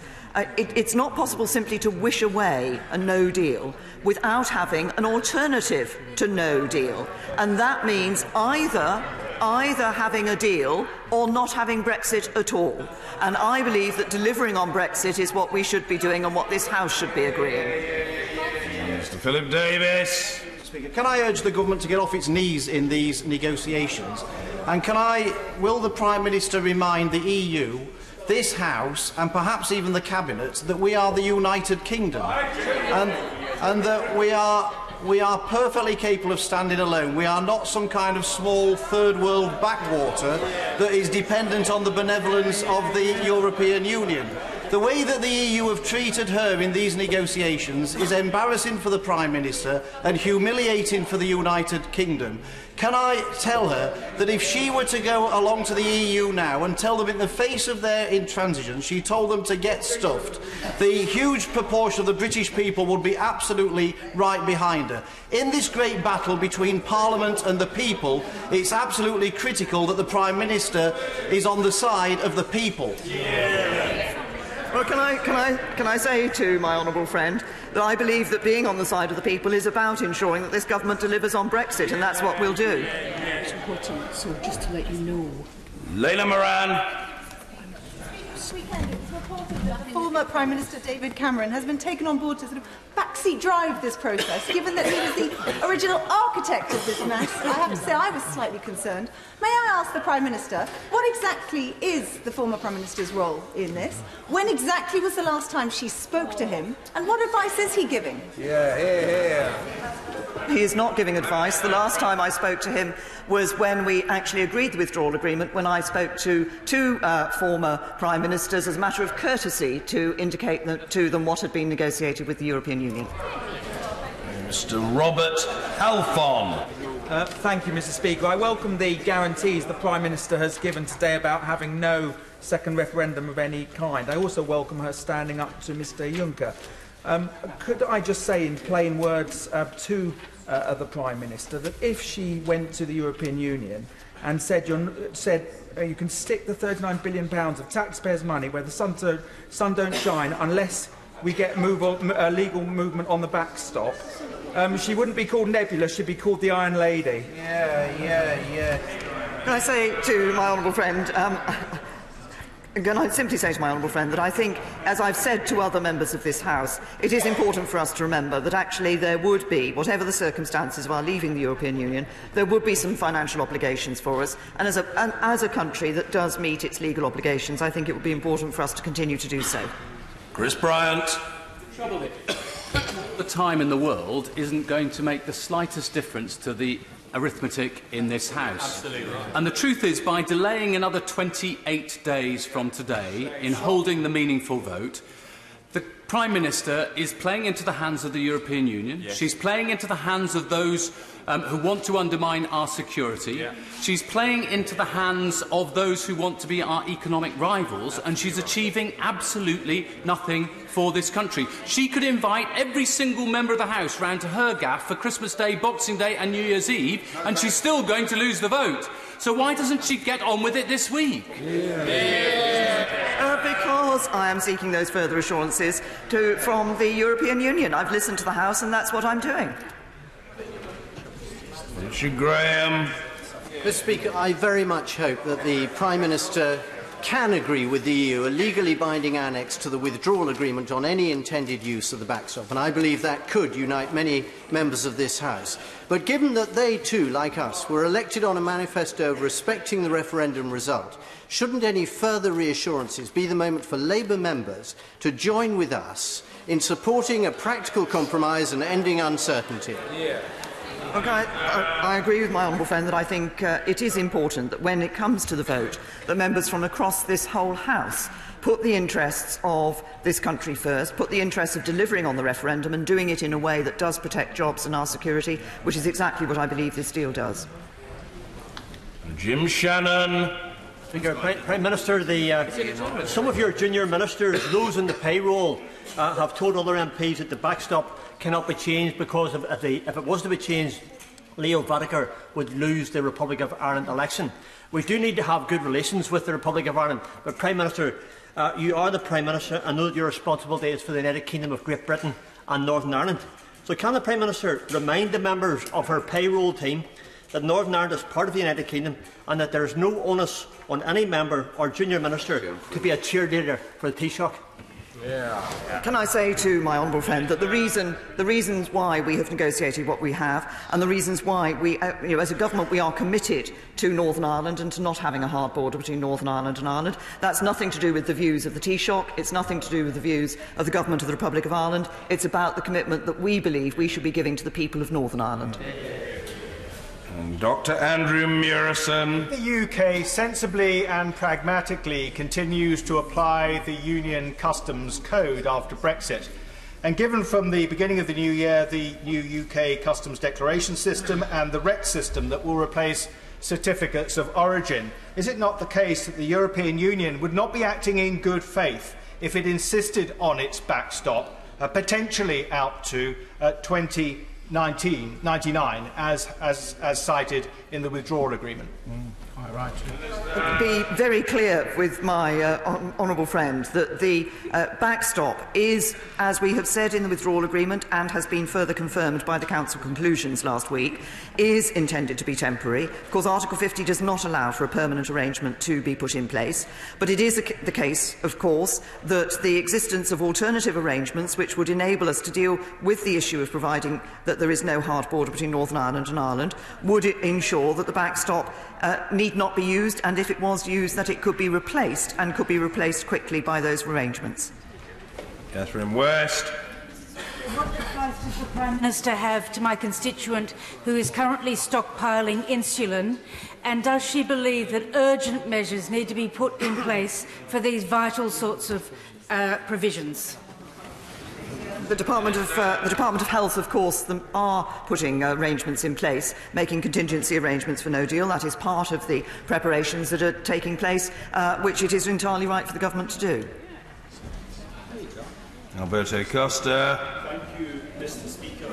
Securing the rights of British nationals living in the EU27 and the rights of EU nationals here in the United Kingdom is a matter of the utmost importance for every member of this House. In the absence of any other alternative legal document, will the Prime Minister confirm only her deal absolutely guarantees in law the rights of our fellow Brits in the EU and EU nationals here? Yes, I'm very happy to give that confirmation to my honourable friend, and he's right to raise this as an issue. It was an issue at the early stage of the negotiations when many members of this House raised the question of citizens' rights. Now, what we hear is a lot about the backstop, but people, of course, are omitting to mention that that crucial issue of citizens' rights is reflected in and is protected, and the guarantees are given in the withdrawal agreement. Seema Malhotra. Mr. Speaker, the Prime Minister continues to put on this pretence that somehow when the people voted they only gave permission for her deal or for no deal. She knows that when we leave the European Union, if we leave with no deal, we will lose access to 40+ international trade agreements, covering trade with 70 countries, to EU criminal databases, to the EU single market, which over 70% of UK's exporting businesses trade with. And indeed, there could be a delay to new medicines reaching patients in the UK of 2 to 3 years. She knows that there are other legal and political options. So isn't it time for her to give herself a much better Christmas, to have a vote in the House this week on her deal, and then allow Parliament to start to work together on how we move forward? I say to the honourable lady that it was the vote that took place in 2016 that determined that we should be leaving the European Union. I believe we should be leaving the European Union with a good deal. This is a good deal. I believe that other alternatives that have been put forward, in some cases don't deliver on the vote of the referendum, and in other cases make the use of a backstop even more likely. Kevin Foster. Mr. Speaker, the Prime Minister will recall last week my question was around how we ensure that the backstop, it's clear, it cannot be forced, the UK cannot be kept indefinitely due to vetoes on extraneous issues. What comfort did you take from some of the comments of other European leaders, for example the Chancellor of Austria and the Prime Minister of Denmark, that this might actually be something that we can secure as a United Kingdom? Friend is absolutely right. I think, crucially, a number of European Union leaders made very clear their view in relation to the backstop being temporary or not being used at all, and they did make clear that they were willing to listen to further proposals in order to give greater clarification to that point. That's exactly why I think it's right that we carry on talking to the European Union on this matter. Mrs. Marion Fellows. The subject speaks to women's empowerment here in Parliament. Why doesn't the Prime Minister empower MPs here before Christmas, and why won't she empower the people with a second people's vote? Hear, hear. Says the Honourable Lady, I refer her to the answers I've given to those questions earlier. Mr. Speaker, when President Juncker's not ruffling the hair of female colleagues, I think the Prime Minister got away lightly there. And we know that he follows what's said in this House very carefully. He will have heard her today saying no revocation of Article 50 and no second referendum. And I suspect he does get some succour from some of the things that are said in this chamber. Can she now state for President Juncker the exact date when the United Kingdom will be leaving the European Union? We have that date in our legislation. It's the 29th of March 2019. Dr. Rupa Huq. Mr. Speaker, the Prime Minister is not interested in the will of the people, apart from one day in 2016. And with her minority government being the first ever to be found in contempt, and by pulling the plug on the meaningful vote at the last minute last week, she has little regard for the sovereignty of Parliament either. Absolutely right. Given that she's returned from her latest travels empty-handed due to her own red lines, why won't she allow MPs a vote on her deal this week and consider extending Article 50?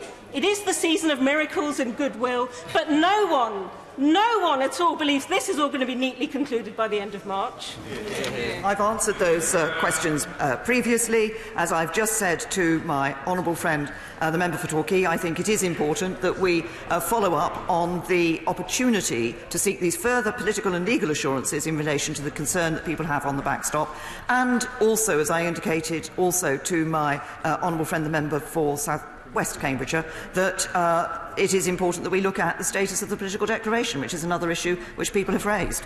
Mrs. Anne Main. Thank you very much, Mr. Speaker. Can I thank the Prime Minister for reminding this House that 472 members sitting now actually decided to give a people's vote in 2015?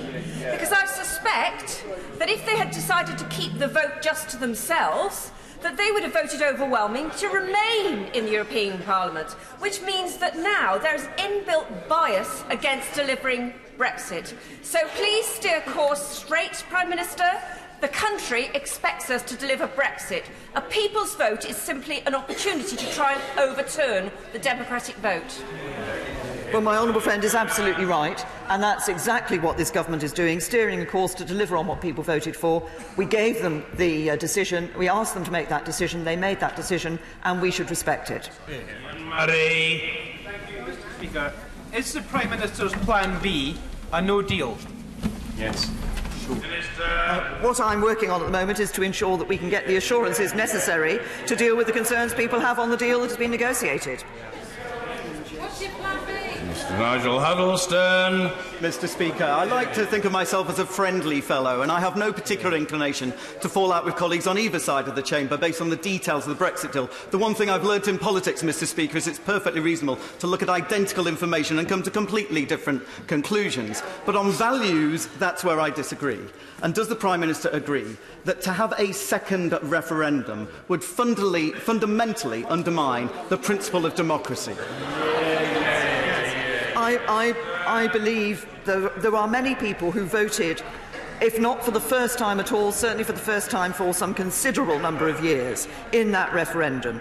They did so in the belief that the politicians were going to listen to them, and I think their belief and their faith in politics and politicians and our democracy would be shattered if they were asked to think again. We should deliver on the vote that took place. Gapes. Mr. Speaker, I listened very carefully to the words the Prime Minister used. When asked about indicative votes in this House, she said, "We have no plans." Yeah. When asked whether she would revoke Article 50, she said, "This government will not do." If this House voted to instruct the government to revoke Article 50, would she resign and make way for another government that will carry out the wishes of this House? It's the honourable gentleman, if this House voted to revoke Article 50, it would be going against the wishes of the people in the referendum in 2016. Matt Warman. Speaker, more than 3/4 of my constituents voted to leave the European Union. Can the Prime Minister imagine anything more patronising than the idea that they need more democracy to have another go? And does she agree with me that their instruction was very clearly that we should be getting on with it? I absolutely agree with my honourable friend. His constituents thought when they voted that the government were going to deliver on their vote, and that's exactly what we should do. A Hobhouse. Speaker, she says that a further referendum would be divisive. It is not referenda per se that are divisive. In fact, the 2016 referendum would not have been divisive if the promises made were deliverable. The division in our country today only come from 2.5 years of Brexit fantasies now hitting the wall of Brexit reality. Brexiteers see the Prime Minister's deal as a betrayal, and Remainers are furious because the whole Brexit argument was based on lies. Does the Prime Minister agree that in our democracy we should never be afraid of a public vote, but we should always oppose fantasies and false promises? Well, I can assure the honourable lady no member of this House is afraid of a public vote. Members of this House put themselves up for public votes on a number of occasions in order to be elected into this House. But can I also say to the honourable lady, arguments were put. There were two sides of the argument in the referendum. There were people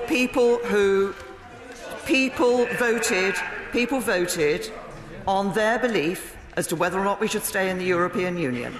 And I believe that we should deliver on the vote that people gave. Richard Drax. Thank you, Mr. Speaker. Many here, including one or two senior members of the Cabinet, now refer to the will of MPs, which is nothing more than a fig leaf to remain.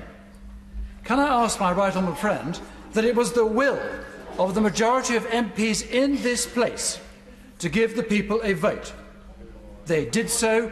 Now we must honour it. And if we fall back on WTO terms, so be it. Lead us, Prime Minister. Get this country free.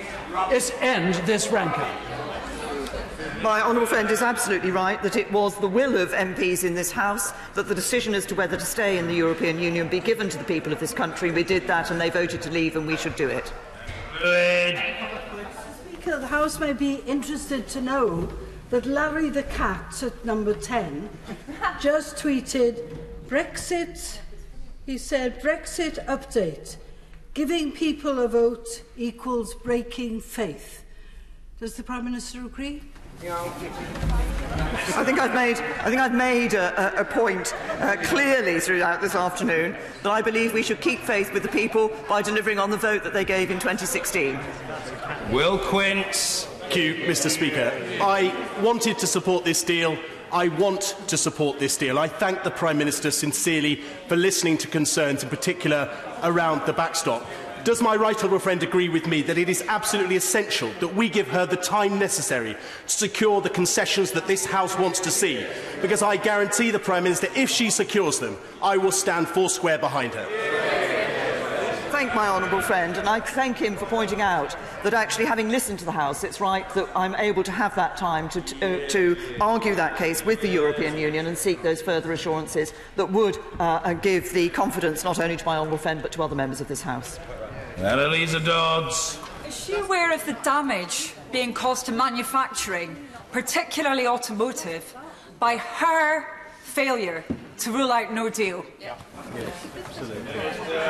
Yes, the manufacturing industry was welcomed the fact that we had negotiated a deal, welcomed the trade arrangements that we had negotiated in the future partnership, and I want to be able to deliver on that for them. Smith. Mr. Speaker, ahead of the 2016 EU membership referendum, the government spent over £9 million of taxpayers' money on a leaflet delivered to every UK home advocating that we remain, but also crucially saying that whatever the outcome of that referendum, that would be enacted. Last year, 589 now elected honourable and right honourable members of this House stood on election manifesto pledges to deliver that referendum result. Will my right honourable friend confirm to this House that we will be leaving the European Union on the 29th of March next year, deal or no deal? I am happy to confirm that we will be leaving the European Union on the 29th of March next year, and I'm grateful to my honourable friend for having pointed out the significant number of members of this House who stood on that manifesto commitment to deliver on that vote that people took in 2016. Stephen Kinnock. The Prime Minister repeatedly claims that the Norway Plus option would require a backstop, but on the 3rd of December her Attorney-General told me from that dispatch box that he could see no reason why Norway Plus would not satisfy the stated objectives of the backstop. Could she please confirm that she agrees with her Attorney-General on that point? Honourable friend, that the issue is whether or not you have the customs union, partly about whether or not you have the customs union within the Norway Plus model. But the point is that the point about the backstop is that it is there to deal with the period from the end of a transition period into the new relationship. The new relationship being one that will deal with the guarantee to the people of Northern Ireland that there will be no hard border. In any alternative arrangement, it would be necessary to have that negotiation. Norway Plus is not something that can just happen because this House might want to say it happens. Actually, Norway Plus would require that negotiation, and therefore, because we would have to negotiate to be a member of EFTA first in order to get that arrangement in place, and in doing that, therefore, there would be a risk that there would be a period of time when no arrangement was in place, and that would require a backstop. Vickers. There's growing concern among my constituents at the prospect of a second vote, indeed growing anger. They feel that their vote has been stolen from them. Bearing in mind the advocates of a second vote talk about chaos, confusion and uncertainty, would my right honourable friend agree with me that that would be the result of a second vote on a smaller turnout? I agree with my honourable friend that I think there is concern, and I think there should be concern, about the divisive nature of a second referendum if that were to take place, and also concern that, as he has said, from his constituents and from many other people up and down the country, they trusted that the politicians were going to deliver on their vote that they gave in 2016, and we have a duty to do so. Janet Davey. It is clear that the Prime Minister has refused to rule out a no deal, she has refused to extend Article 50 and she has refused to allow the option of a people's vote. Can she now tell the House her plan if her deal does not make it through Parliament? Honourable Lady, that, as I've said to a number of other honourable members, if she and others want to ensure that there is not a no-deal situation, then they have to either accept that the alternatives are accepting a deal or no Brexit. I believe we should be delivering on Brexit, and I believe we should be doing it with a good deal for the UK.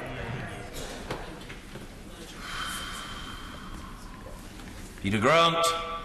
Thank you, Mr Speaker. Can I gently remind the Prime Minister that it's not only MPs in this place who have manifesto commitments to honour. The Scottish Government has manifesto commitments to honour, and it would be utterly undemocratic for anyone to try to stand in their way.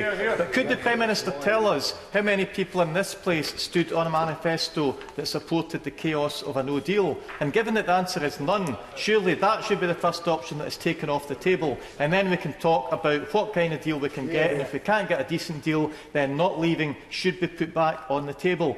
Surely giving those choices to the people is more democratic than forcing them out on a no-deal Brexit that nobody voted for. Of course we can ensure that we don't leave with no deal. We can do that by ensuring that we leave with a deal, and a good deal for the whole of the United Kingdom. Jones. After 2 hours on her feet, we are now convinced that the Prime Minister still agrees with herself but is listening to very few other people. Last week, no less a person than her predecessor, Sir John Major, called for an extension of Article 50, but stubbornly she still refuses to listen to any advice on this. Please, will the Prime Minister listen for once? I have been listening, and that's exactly why I'm discussing with we're having further discussions with the European Union in relation to the issue of the backstop, to seek the assurances that members of this House want. Liam Byrne. The Prime Minister has said today that she's determined to frustrate another vote of the people, and she's done her level best to frustrate a vote in this Parliament. Can she understand why so many people in here think that she is trying to confront this House and bully this House with a last-minute choice between her deal and no deal, even when she knows the catastrophic cost of no deal to swathes of our industry? So can I ask the Prime Minister to clarify before the House this afternoon a simple fact that when it comes to a meaningful vote in January, this House will indeed be able to rule out no deal and, if necessary, extend Article 50. The motion that comes before the House will, of course, be amendable when it comes before the House in January.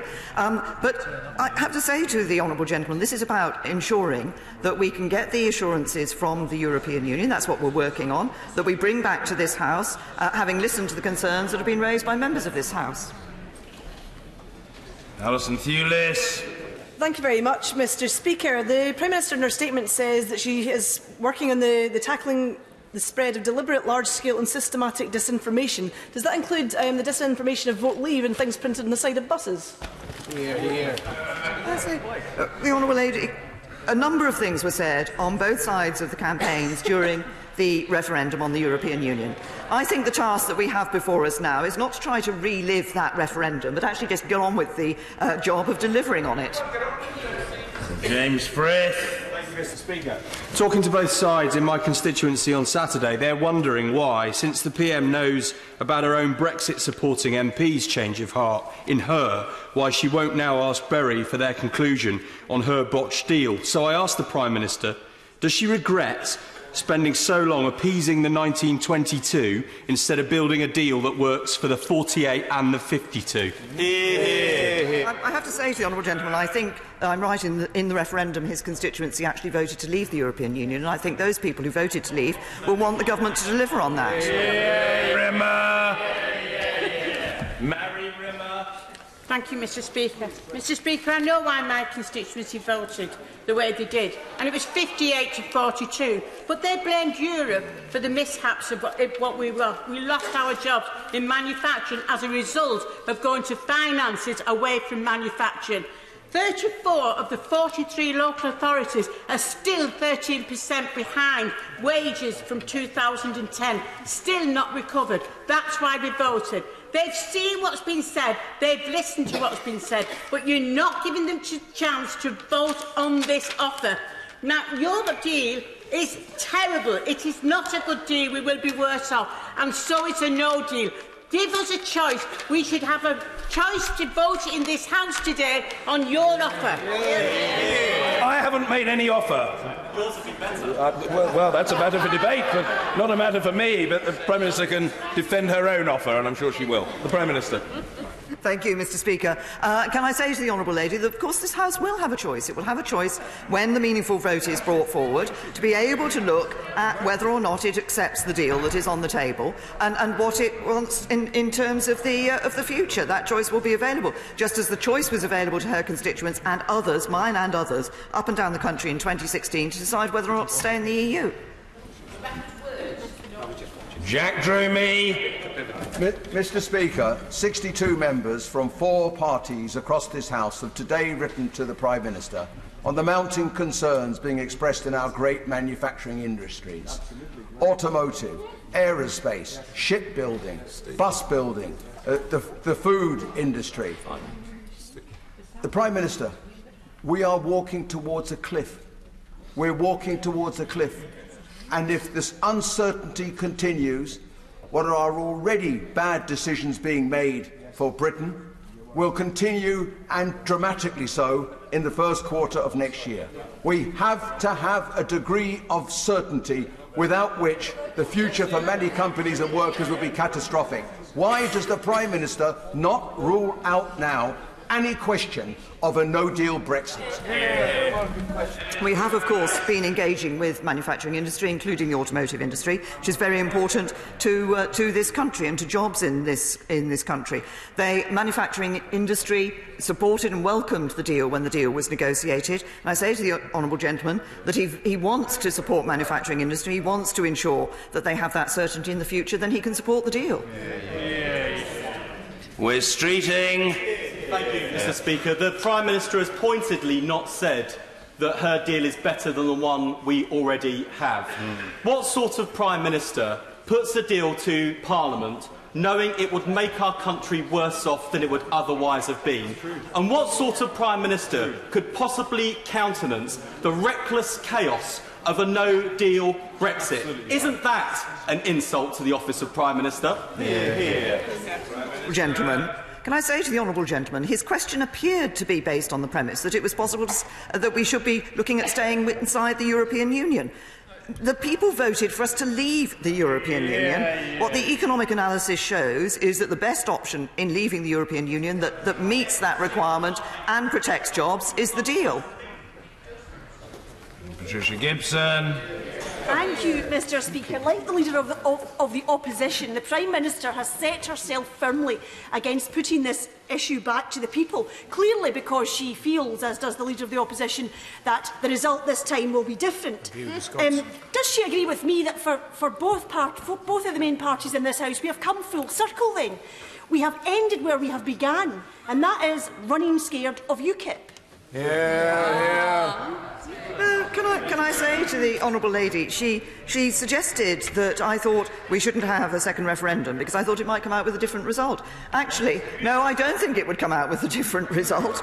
But I just believe that when we said to people in 2016, here is the choice, we give you that choice and we will abide by that choice, we should stick by our word. Sir Andrew Slaughter.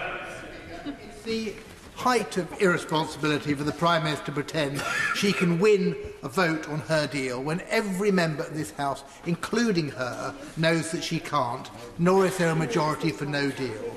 So when they are both voted down, what next? That question is fundamentally important for the future of this country, and if she can't or won't answer it, she shouldn't be in office. To the honourable gentleman, as we continue to work on the further assurances in relation to the deal, he knows full well the vote will come before the House will have its vote, and thereafter, if the deal is not supported, then the government will bring forward its proposals for the future steps that we will be taking. Ruth George.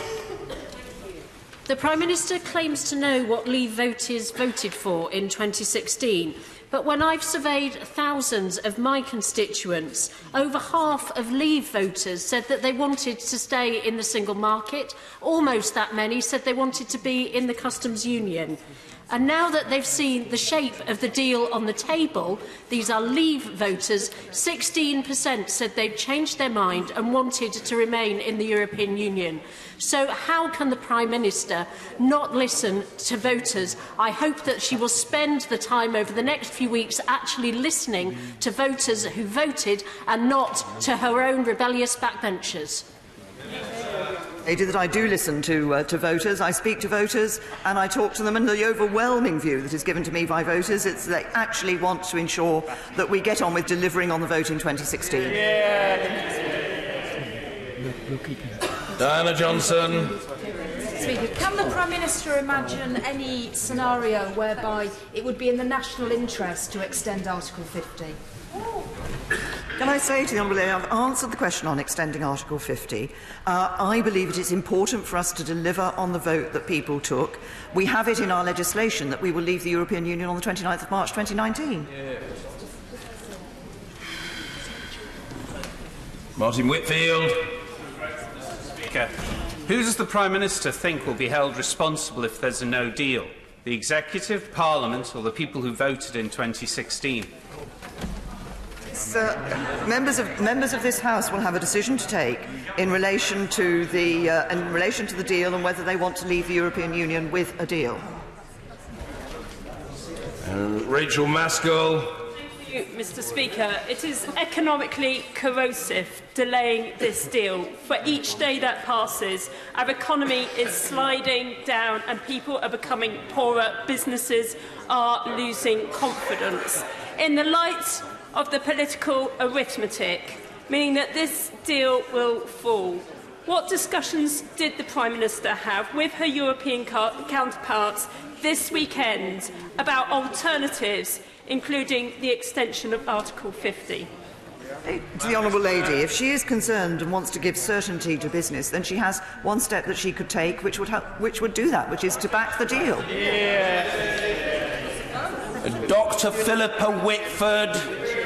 Very much, Mr. Speaker. In light of the impact of the loss of EU citizens in the NHS, a 90% drop in nurses coming here, and a trebling of the number of EU nurses leaving, the Prime Minister has sought in recent months to make clear to EU citizens they are welcome and they are secure. However, in her response to the member for South Leicestershire, she implied that they would only be secure if her deal passes. Can she clarify, because she has just scared over 3 million people? Say to the Honourable Lady, and I know she has a very personal interest in this issue. The withdrawal agreement sets out the agreement that has been reached between the United Kingdom and the European Union, which is in relation to EU citizens here in the UK and UK citizens in the European Union. As a government, we have been clear that we will protect the interests of European Union citizens here in the United Kingdom if there is a no-deal situation. But of course, I cannot at this stage guarantee what would be the situation for UK citizens in the European Union 27. That is a matter for those countries in the European Union to set forward, and the reciprocal arrangement that guarantees both sides is what is in the withdrawal agreement. Clive Efford. Mr. Speaker, it's the Prime Minister's own red lines that has brought us to this situation, and she's now about to squander billions of pounds worth of taxpayers' money on preparing for no deal when she knows there is no majority in this House for no deal. So that is completely unjustifiable. Now, if we need more time to negotiate, extending Article 50 is the way forwards, and she is yet again putting another red line and stopping us taking the logical step of giving ourselves more time to sort out this situation. Isn't that the right way forwards? The Honourable Gentleman, I've responded to a number of questions in relation to this. This House, of course, will have a decision to take as to whether to accept that deal that is on the table. I'm working to get those further assurances, as I've said, but this House will have a decision as to whether to accept that deal. And if that deal is voted down, then we will have to look at the government will have to come forward with its proposals for the next steps. But he uses this phrase that a lot of people use about red lines. Actually, what the government has been doing is respecting the vote that people gave in 2016 on issues such as bringing an end to free movement and making sure that we leave the European Union. Chris Stevens. Can the Prime Minister publish how many additional civil service jobs would be required either with her deal or no deal? And could we measure that against the number of civil service jobs that have been cut since the EU referendum? I'm very happy to write to the Honourable Gentleman with the figures for the number of civil servants who have been employed and the numbers who are continuing to be employed in terms of dealing with this leaving of the European Union, because it's not, of course, we are making contingency arrangements for no deal, but there are also a lot of preparations that are taking place which have involved the employment of more civil servants, which are actually about preparing for the deal. Anna McMorrin. Thank you, Mr. Speaker. This embarrassing, reckless Brexit we find ourselves perilously close to was begun to quell opposition within the Tory party, putting party before country. Now we have a Prime Minister putting her own interests above both party and country. When will the Prime Minister agree that with no majority for her deal, no deal or any other deal, that the only democratic way forward is to put this back to the people for a people's vote? Hear, hear, hear. The party in this House that is putting party before country is the Labour Party, the front bench, who are putting the interests of trying to bring about a general election before the interests of actually getting a deal that works for this country. Deirdre Brock. 78% of my constituents in Edinburgh North and Leith voted to remain, and they are extremely concerned about the prospect of a no deal. So I'll repeat the question my honourable friend for Adrian Shotts asked, which the Prime Minister signally failed to answer. Will she publish her no deal planning? We are making preparations for no deal. These preparations are being stepped up. We're continuing to step up those preparations. We've already published a number of issues in relation to no deal planning through the technical notices that have been issued, and we will be continuing to make sure that the information that is provided externally is that which is necessary to ensure that people are prepared for the possibility of a no deal scenario. Nick Dakin. Can I thank the Prime Minister for making it very clear in her statement, in her words, that no deal risks jobs, services and security? And can I ask her to act as the leader of this great country and rule out no deal now? Gentlemen, the only way to rule out no deal is to ensure that there is a deal that enables us to leave the European Union. Wayne David. The Prime Minister has used a mantra ad nauseam. It's her deal or no deal. She's almost repeated again just now. But she must be aware that The Economist magazine, amongst many, many others, have said that a no-deal Brexit wrecks the economy. Why is she prepared to wreck the economy, and will she justify that to the British people? Honourable gentleman, I believe that the best route forward for the United Kingdom is to leave the European Union with a deal, with a good deal. I believe this is a good deal. Yes. David Linden. Thank you very much indeed, Mr Speaker. One of the things that's not contained in the Prime Minister's statement from the Council conclusions is about the future of the single market. And she should know that leaving the single market risks 80,000 jobs in Scotland. Does she have any idea how many jobs would be lost in the Queensland, Baillieston and industrial estates if we left the single market?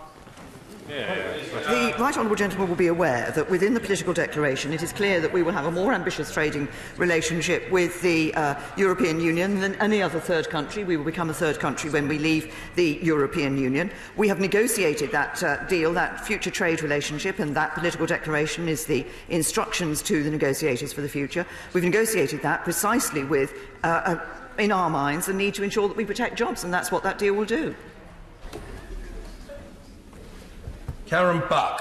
Speaker, with 750,000 jobs at risk of a no-deal Brexit, according to the UK Trade Observatory, 42,000 of them in my own borough of the cities of Westminster, isn't it absolutely clear that this is the most disastrous outcome and that the Prime Minister is playing Russian roulette with people's jobs? Given one of the very few options that can command a majority in this House is a measure to stop no deal, isn't it the height of irresponsibility to make us wait a month for a meaningful vote, which will certainly be lost, and not to commit to taking whatever action is necessary, including suspending Article 50, to make sure we do not drive the British economy off a cliff? Can I say to the honourable lady that the House will have a decision to take, and it will be in the hands of this House as to whether or not it wishes to support a deal. You can't wish no deal away.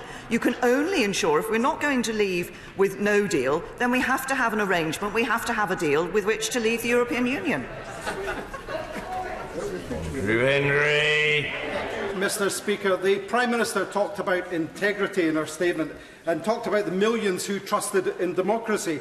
What does she say to those same millions who've witnessed the dark money scandal, Vote Leave breaking the law, cash for votes, and her government gerrymandering the Brexit committees, and a legitimate vote of the Scottish Parliament, the legitimate bill of the Scottish Parliament being avoided, getting royal assent by her court action, or her pulling the vote on her deal halfway through the debate? Where is the integrity on those matters? The people deserve their say. Can I say to the honourable gentleman that I believe it was the case that this issue of the continuity bill in Scotland was discussed, this matter was discussed with the government at the time. The government made clear its position in relation to that continuity bill, in relation to this matter. There were discussions with the Scottish Government throughout the Withdrawal Act going through, the EU Withdrawal Act going through this House, and we have ensured at every stage that we have been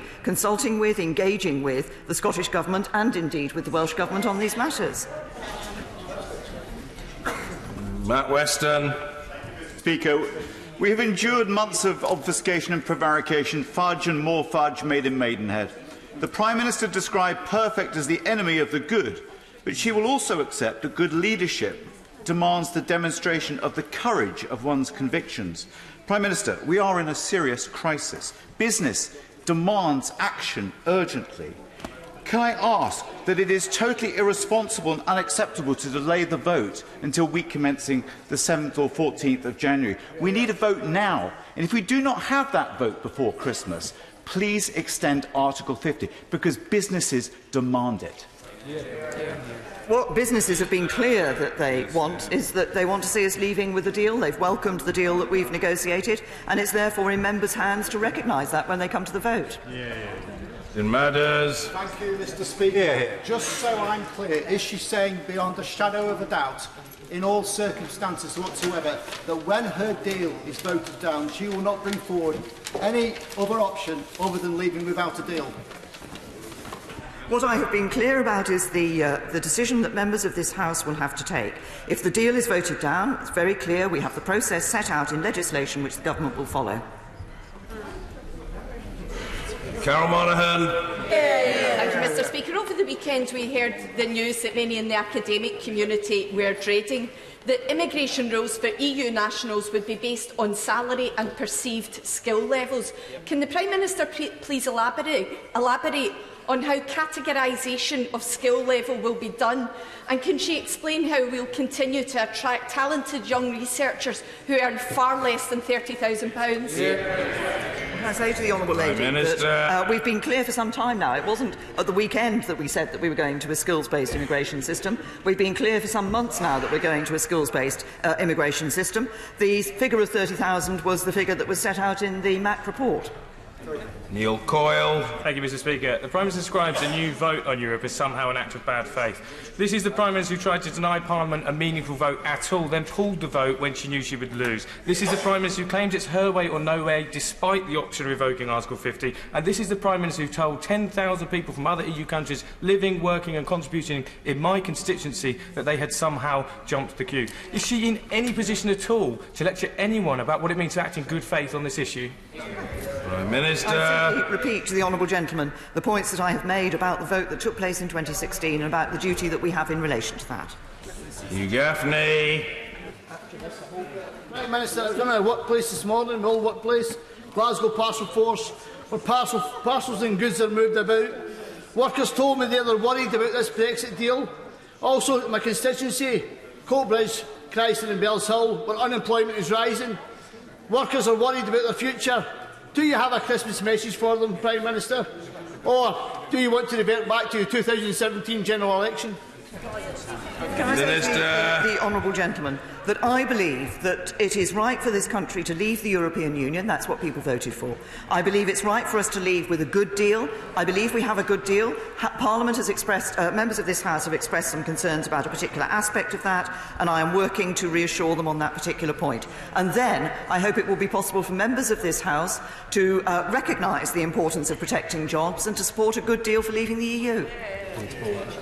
Daniel Zeichner. Thank you, Mr. Speaker. The 48% seem to count for nothing anymore. They did not vote for this descent into chaos, and many cautioned that you should not leave unless you know where you are going.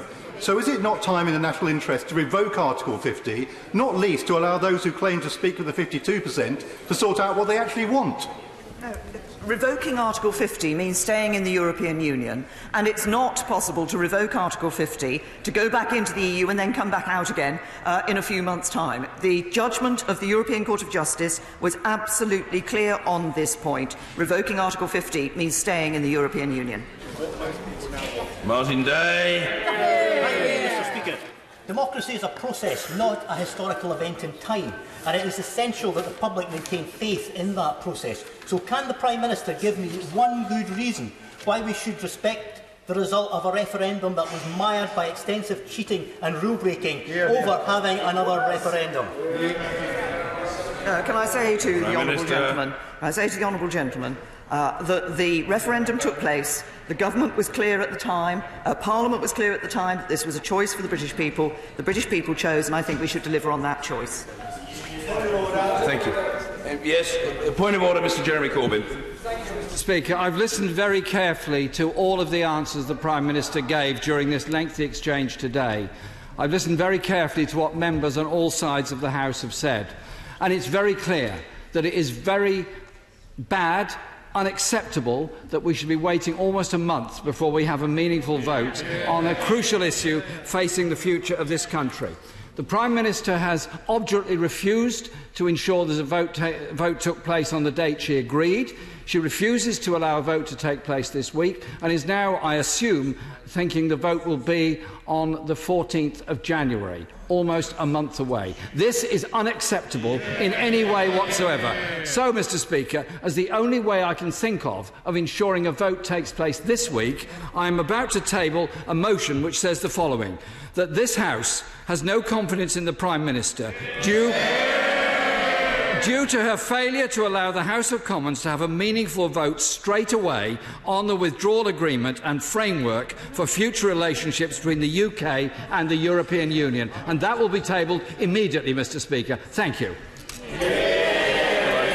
Thank the Leader of the Opposition for what he's said. It requires no response from me, but it's on the record. And I move to the next point of order, which is from the Honourable and Learned Lady. Point of order, Joanna Cherry. Thank you, Mr. Speaker. In response to a couple of questions from my honourable friends, the Prime Minister has implied that Scottish National Party MPs and the Scottish Government were aware at the time the bill was brought that the UK withdrawal from the EU Legal Continuity Scotland Bill was out with the legislative competence of the Scottish Parliament. I'm sure the Prime Minister has inadvertently overlooked the fact that last week the UK Supreme Court passed judgment in the case, the Attorney-General's reference about this case, and found in actual fact that the bill was within the competence of the Scottish Parliament when passed, all save one section, Section 17, and that it was only the subsequent enactment of the EU Withdrawal Act which retrospectively took powers away from the Scottish Parliament to mean that the bill was no longer within its powers.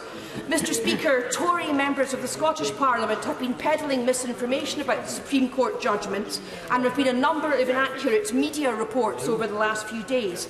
I am certain that the Prime Minister would not mean to perpetuate misunderstandings about a judgment of the United Kingdom Supreme Court, and I seek your guidance on how I can put the matter straight and on the record in this respect. Thank you. Let me say to the Honourable and Learned Lady that I think that she has found her own salvation. She is aware of the device. One might almost go so far as to call it a ruse of an attempted but in practice bogus point of order to get across a particular point which is dear to her head and her heart. And she succeeded in that mission with admirable clarity and eloquence. The point is on the record, and it will be read in the official report, and I have a sense that the Honourable and Learned Lady will seek to spread copies of the official report far and wide in her own constituency and doubtless beyond. So far as ministers are concerned, including the Prime Minister, it is of course incumbent upon any minister who thinks he or she may inadvertently have given incorrect information to the House to correct the record. Whether in this case it is decided to do so is not a matter for me, but I hope that she feels that she has achieved her objective this afternoon. Point of order, Mr Tom Brake. Thank you, Mr Speaker. Mr Speaker, over the weekend it became very clear that the Prime Minister has some strong views on certain things, one of them being Tony Blair, which I know she shares with the Leader of the Opposition, and also the merits of a people's vote, again something that she shares with the Leader of the Opposition.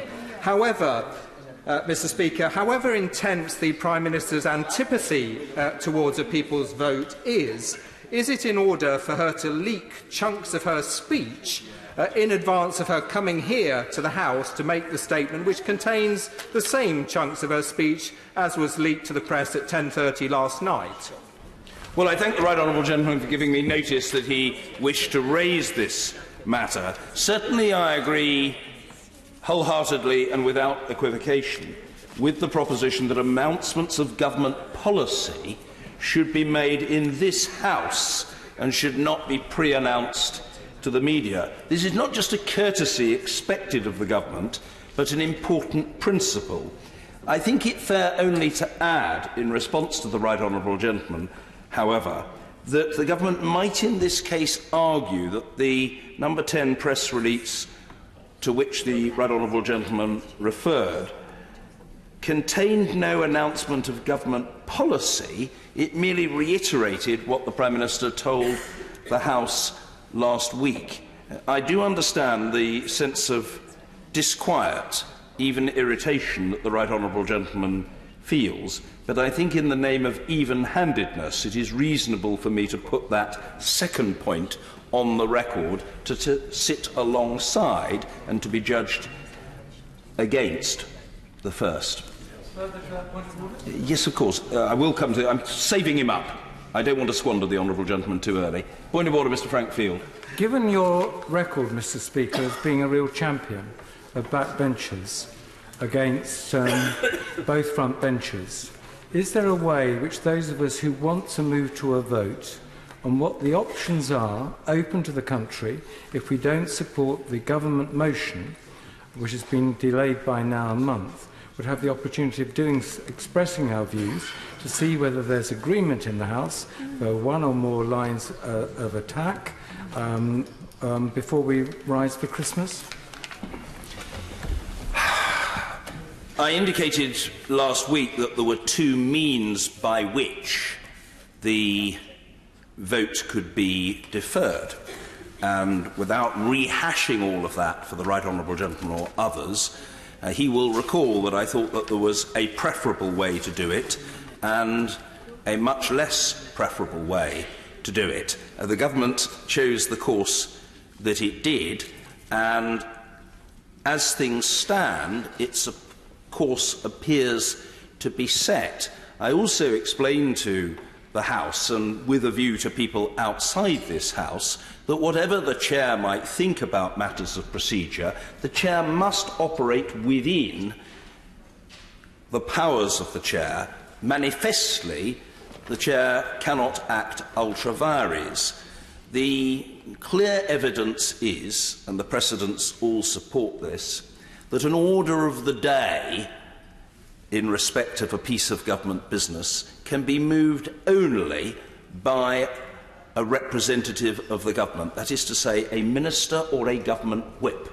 So I was able to express some disquiet on behalf of many members across the House at the sudden deferral of the vote, but I was not in a position to bring about the continuation of the debate or the vote upon it. When the right honourable gentleman asks what recourse he has, is there any recourse he has, I suppose what I would say to the right honourable gentleman is that it's always possible for members to table motions in this House. I'm not exhorting him to do so, and nor am I discouraging him from doing so. The right honourable gentleman is extremely experienced, and he knows that that option exists. He has a motion on the paper. He can seek to gather support for that motion, or if another motion that is judged to be pertinent to his objectives is tabled, he can seek to garner support for such an approach. My role is to serve this House. I would be perfectly happy to chair debates over the Christmas period. I would be perfectly happy to come back on the 2nd of January and to sit in this chair. Millions of people are going to be working on the 2nd of January. We could do that, but it's not for me to say when the House should sit, when it should debate and when it should vote. That has to be determined by others, but I am here to serve, and if the House decided that it wanted to proceed at a different rate, at a faster pace, it would be my responsibility to be here, and I would gladly accept that responsibility. Point of order, Mr. Frank Field. Further to that point of order, Mr. Speaker, would you be in order if one or more of the opposition parties gave their time early in the new year so that we could reassemble and vote on the 6 or so options you might actually choose? Would that be in order even if the government hadn't moved their own amendment? My sense is that for the date upon which the House sits to be changed would very likely require a conversation. I am speaking, I say to the right honourable gentleman, for the avoidance of doubt, off the top of my head. It almost certainly would require a conversation and agreement between the usual channels. And if there were such an agreement, nothing is impossible. The right honourable gentleman will know that there is a supply of opposition days, but the government will normally give an indication of when there will be an opposition day, and that is usually a matter of negotiation between the two sides. It's not something on which the Speaker can rule. But I don't say that what he is suggesting is impossible, and what I am suggesting is that there seems to be some distance to travel between his aspiration and its realisation.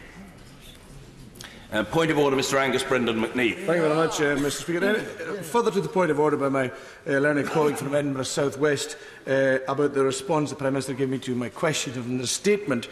When the Prime Minister has been inadvertently overlooked the facts of the matter in the UK withdrawal from the EU bill of the Scottish Parliament, when would convention suggest in this House that the Prime Minister be expected to correct the record as a courtesy to the House to be accurate, given particularly her office that she holds in the United Kingdom?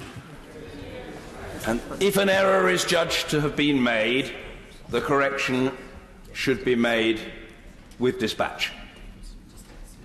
In other words, if a member, I say to the honourable gentleman, believes that he or she has erred, there should not be delay.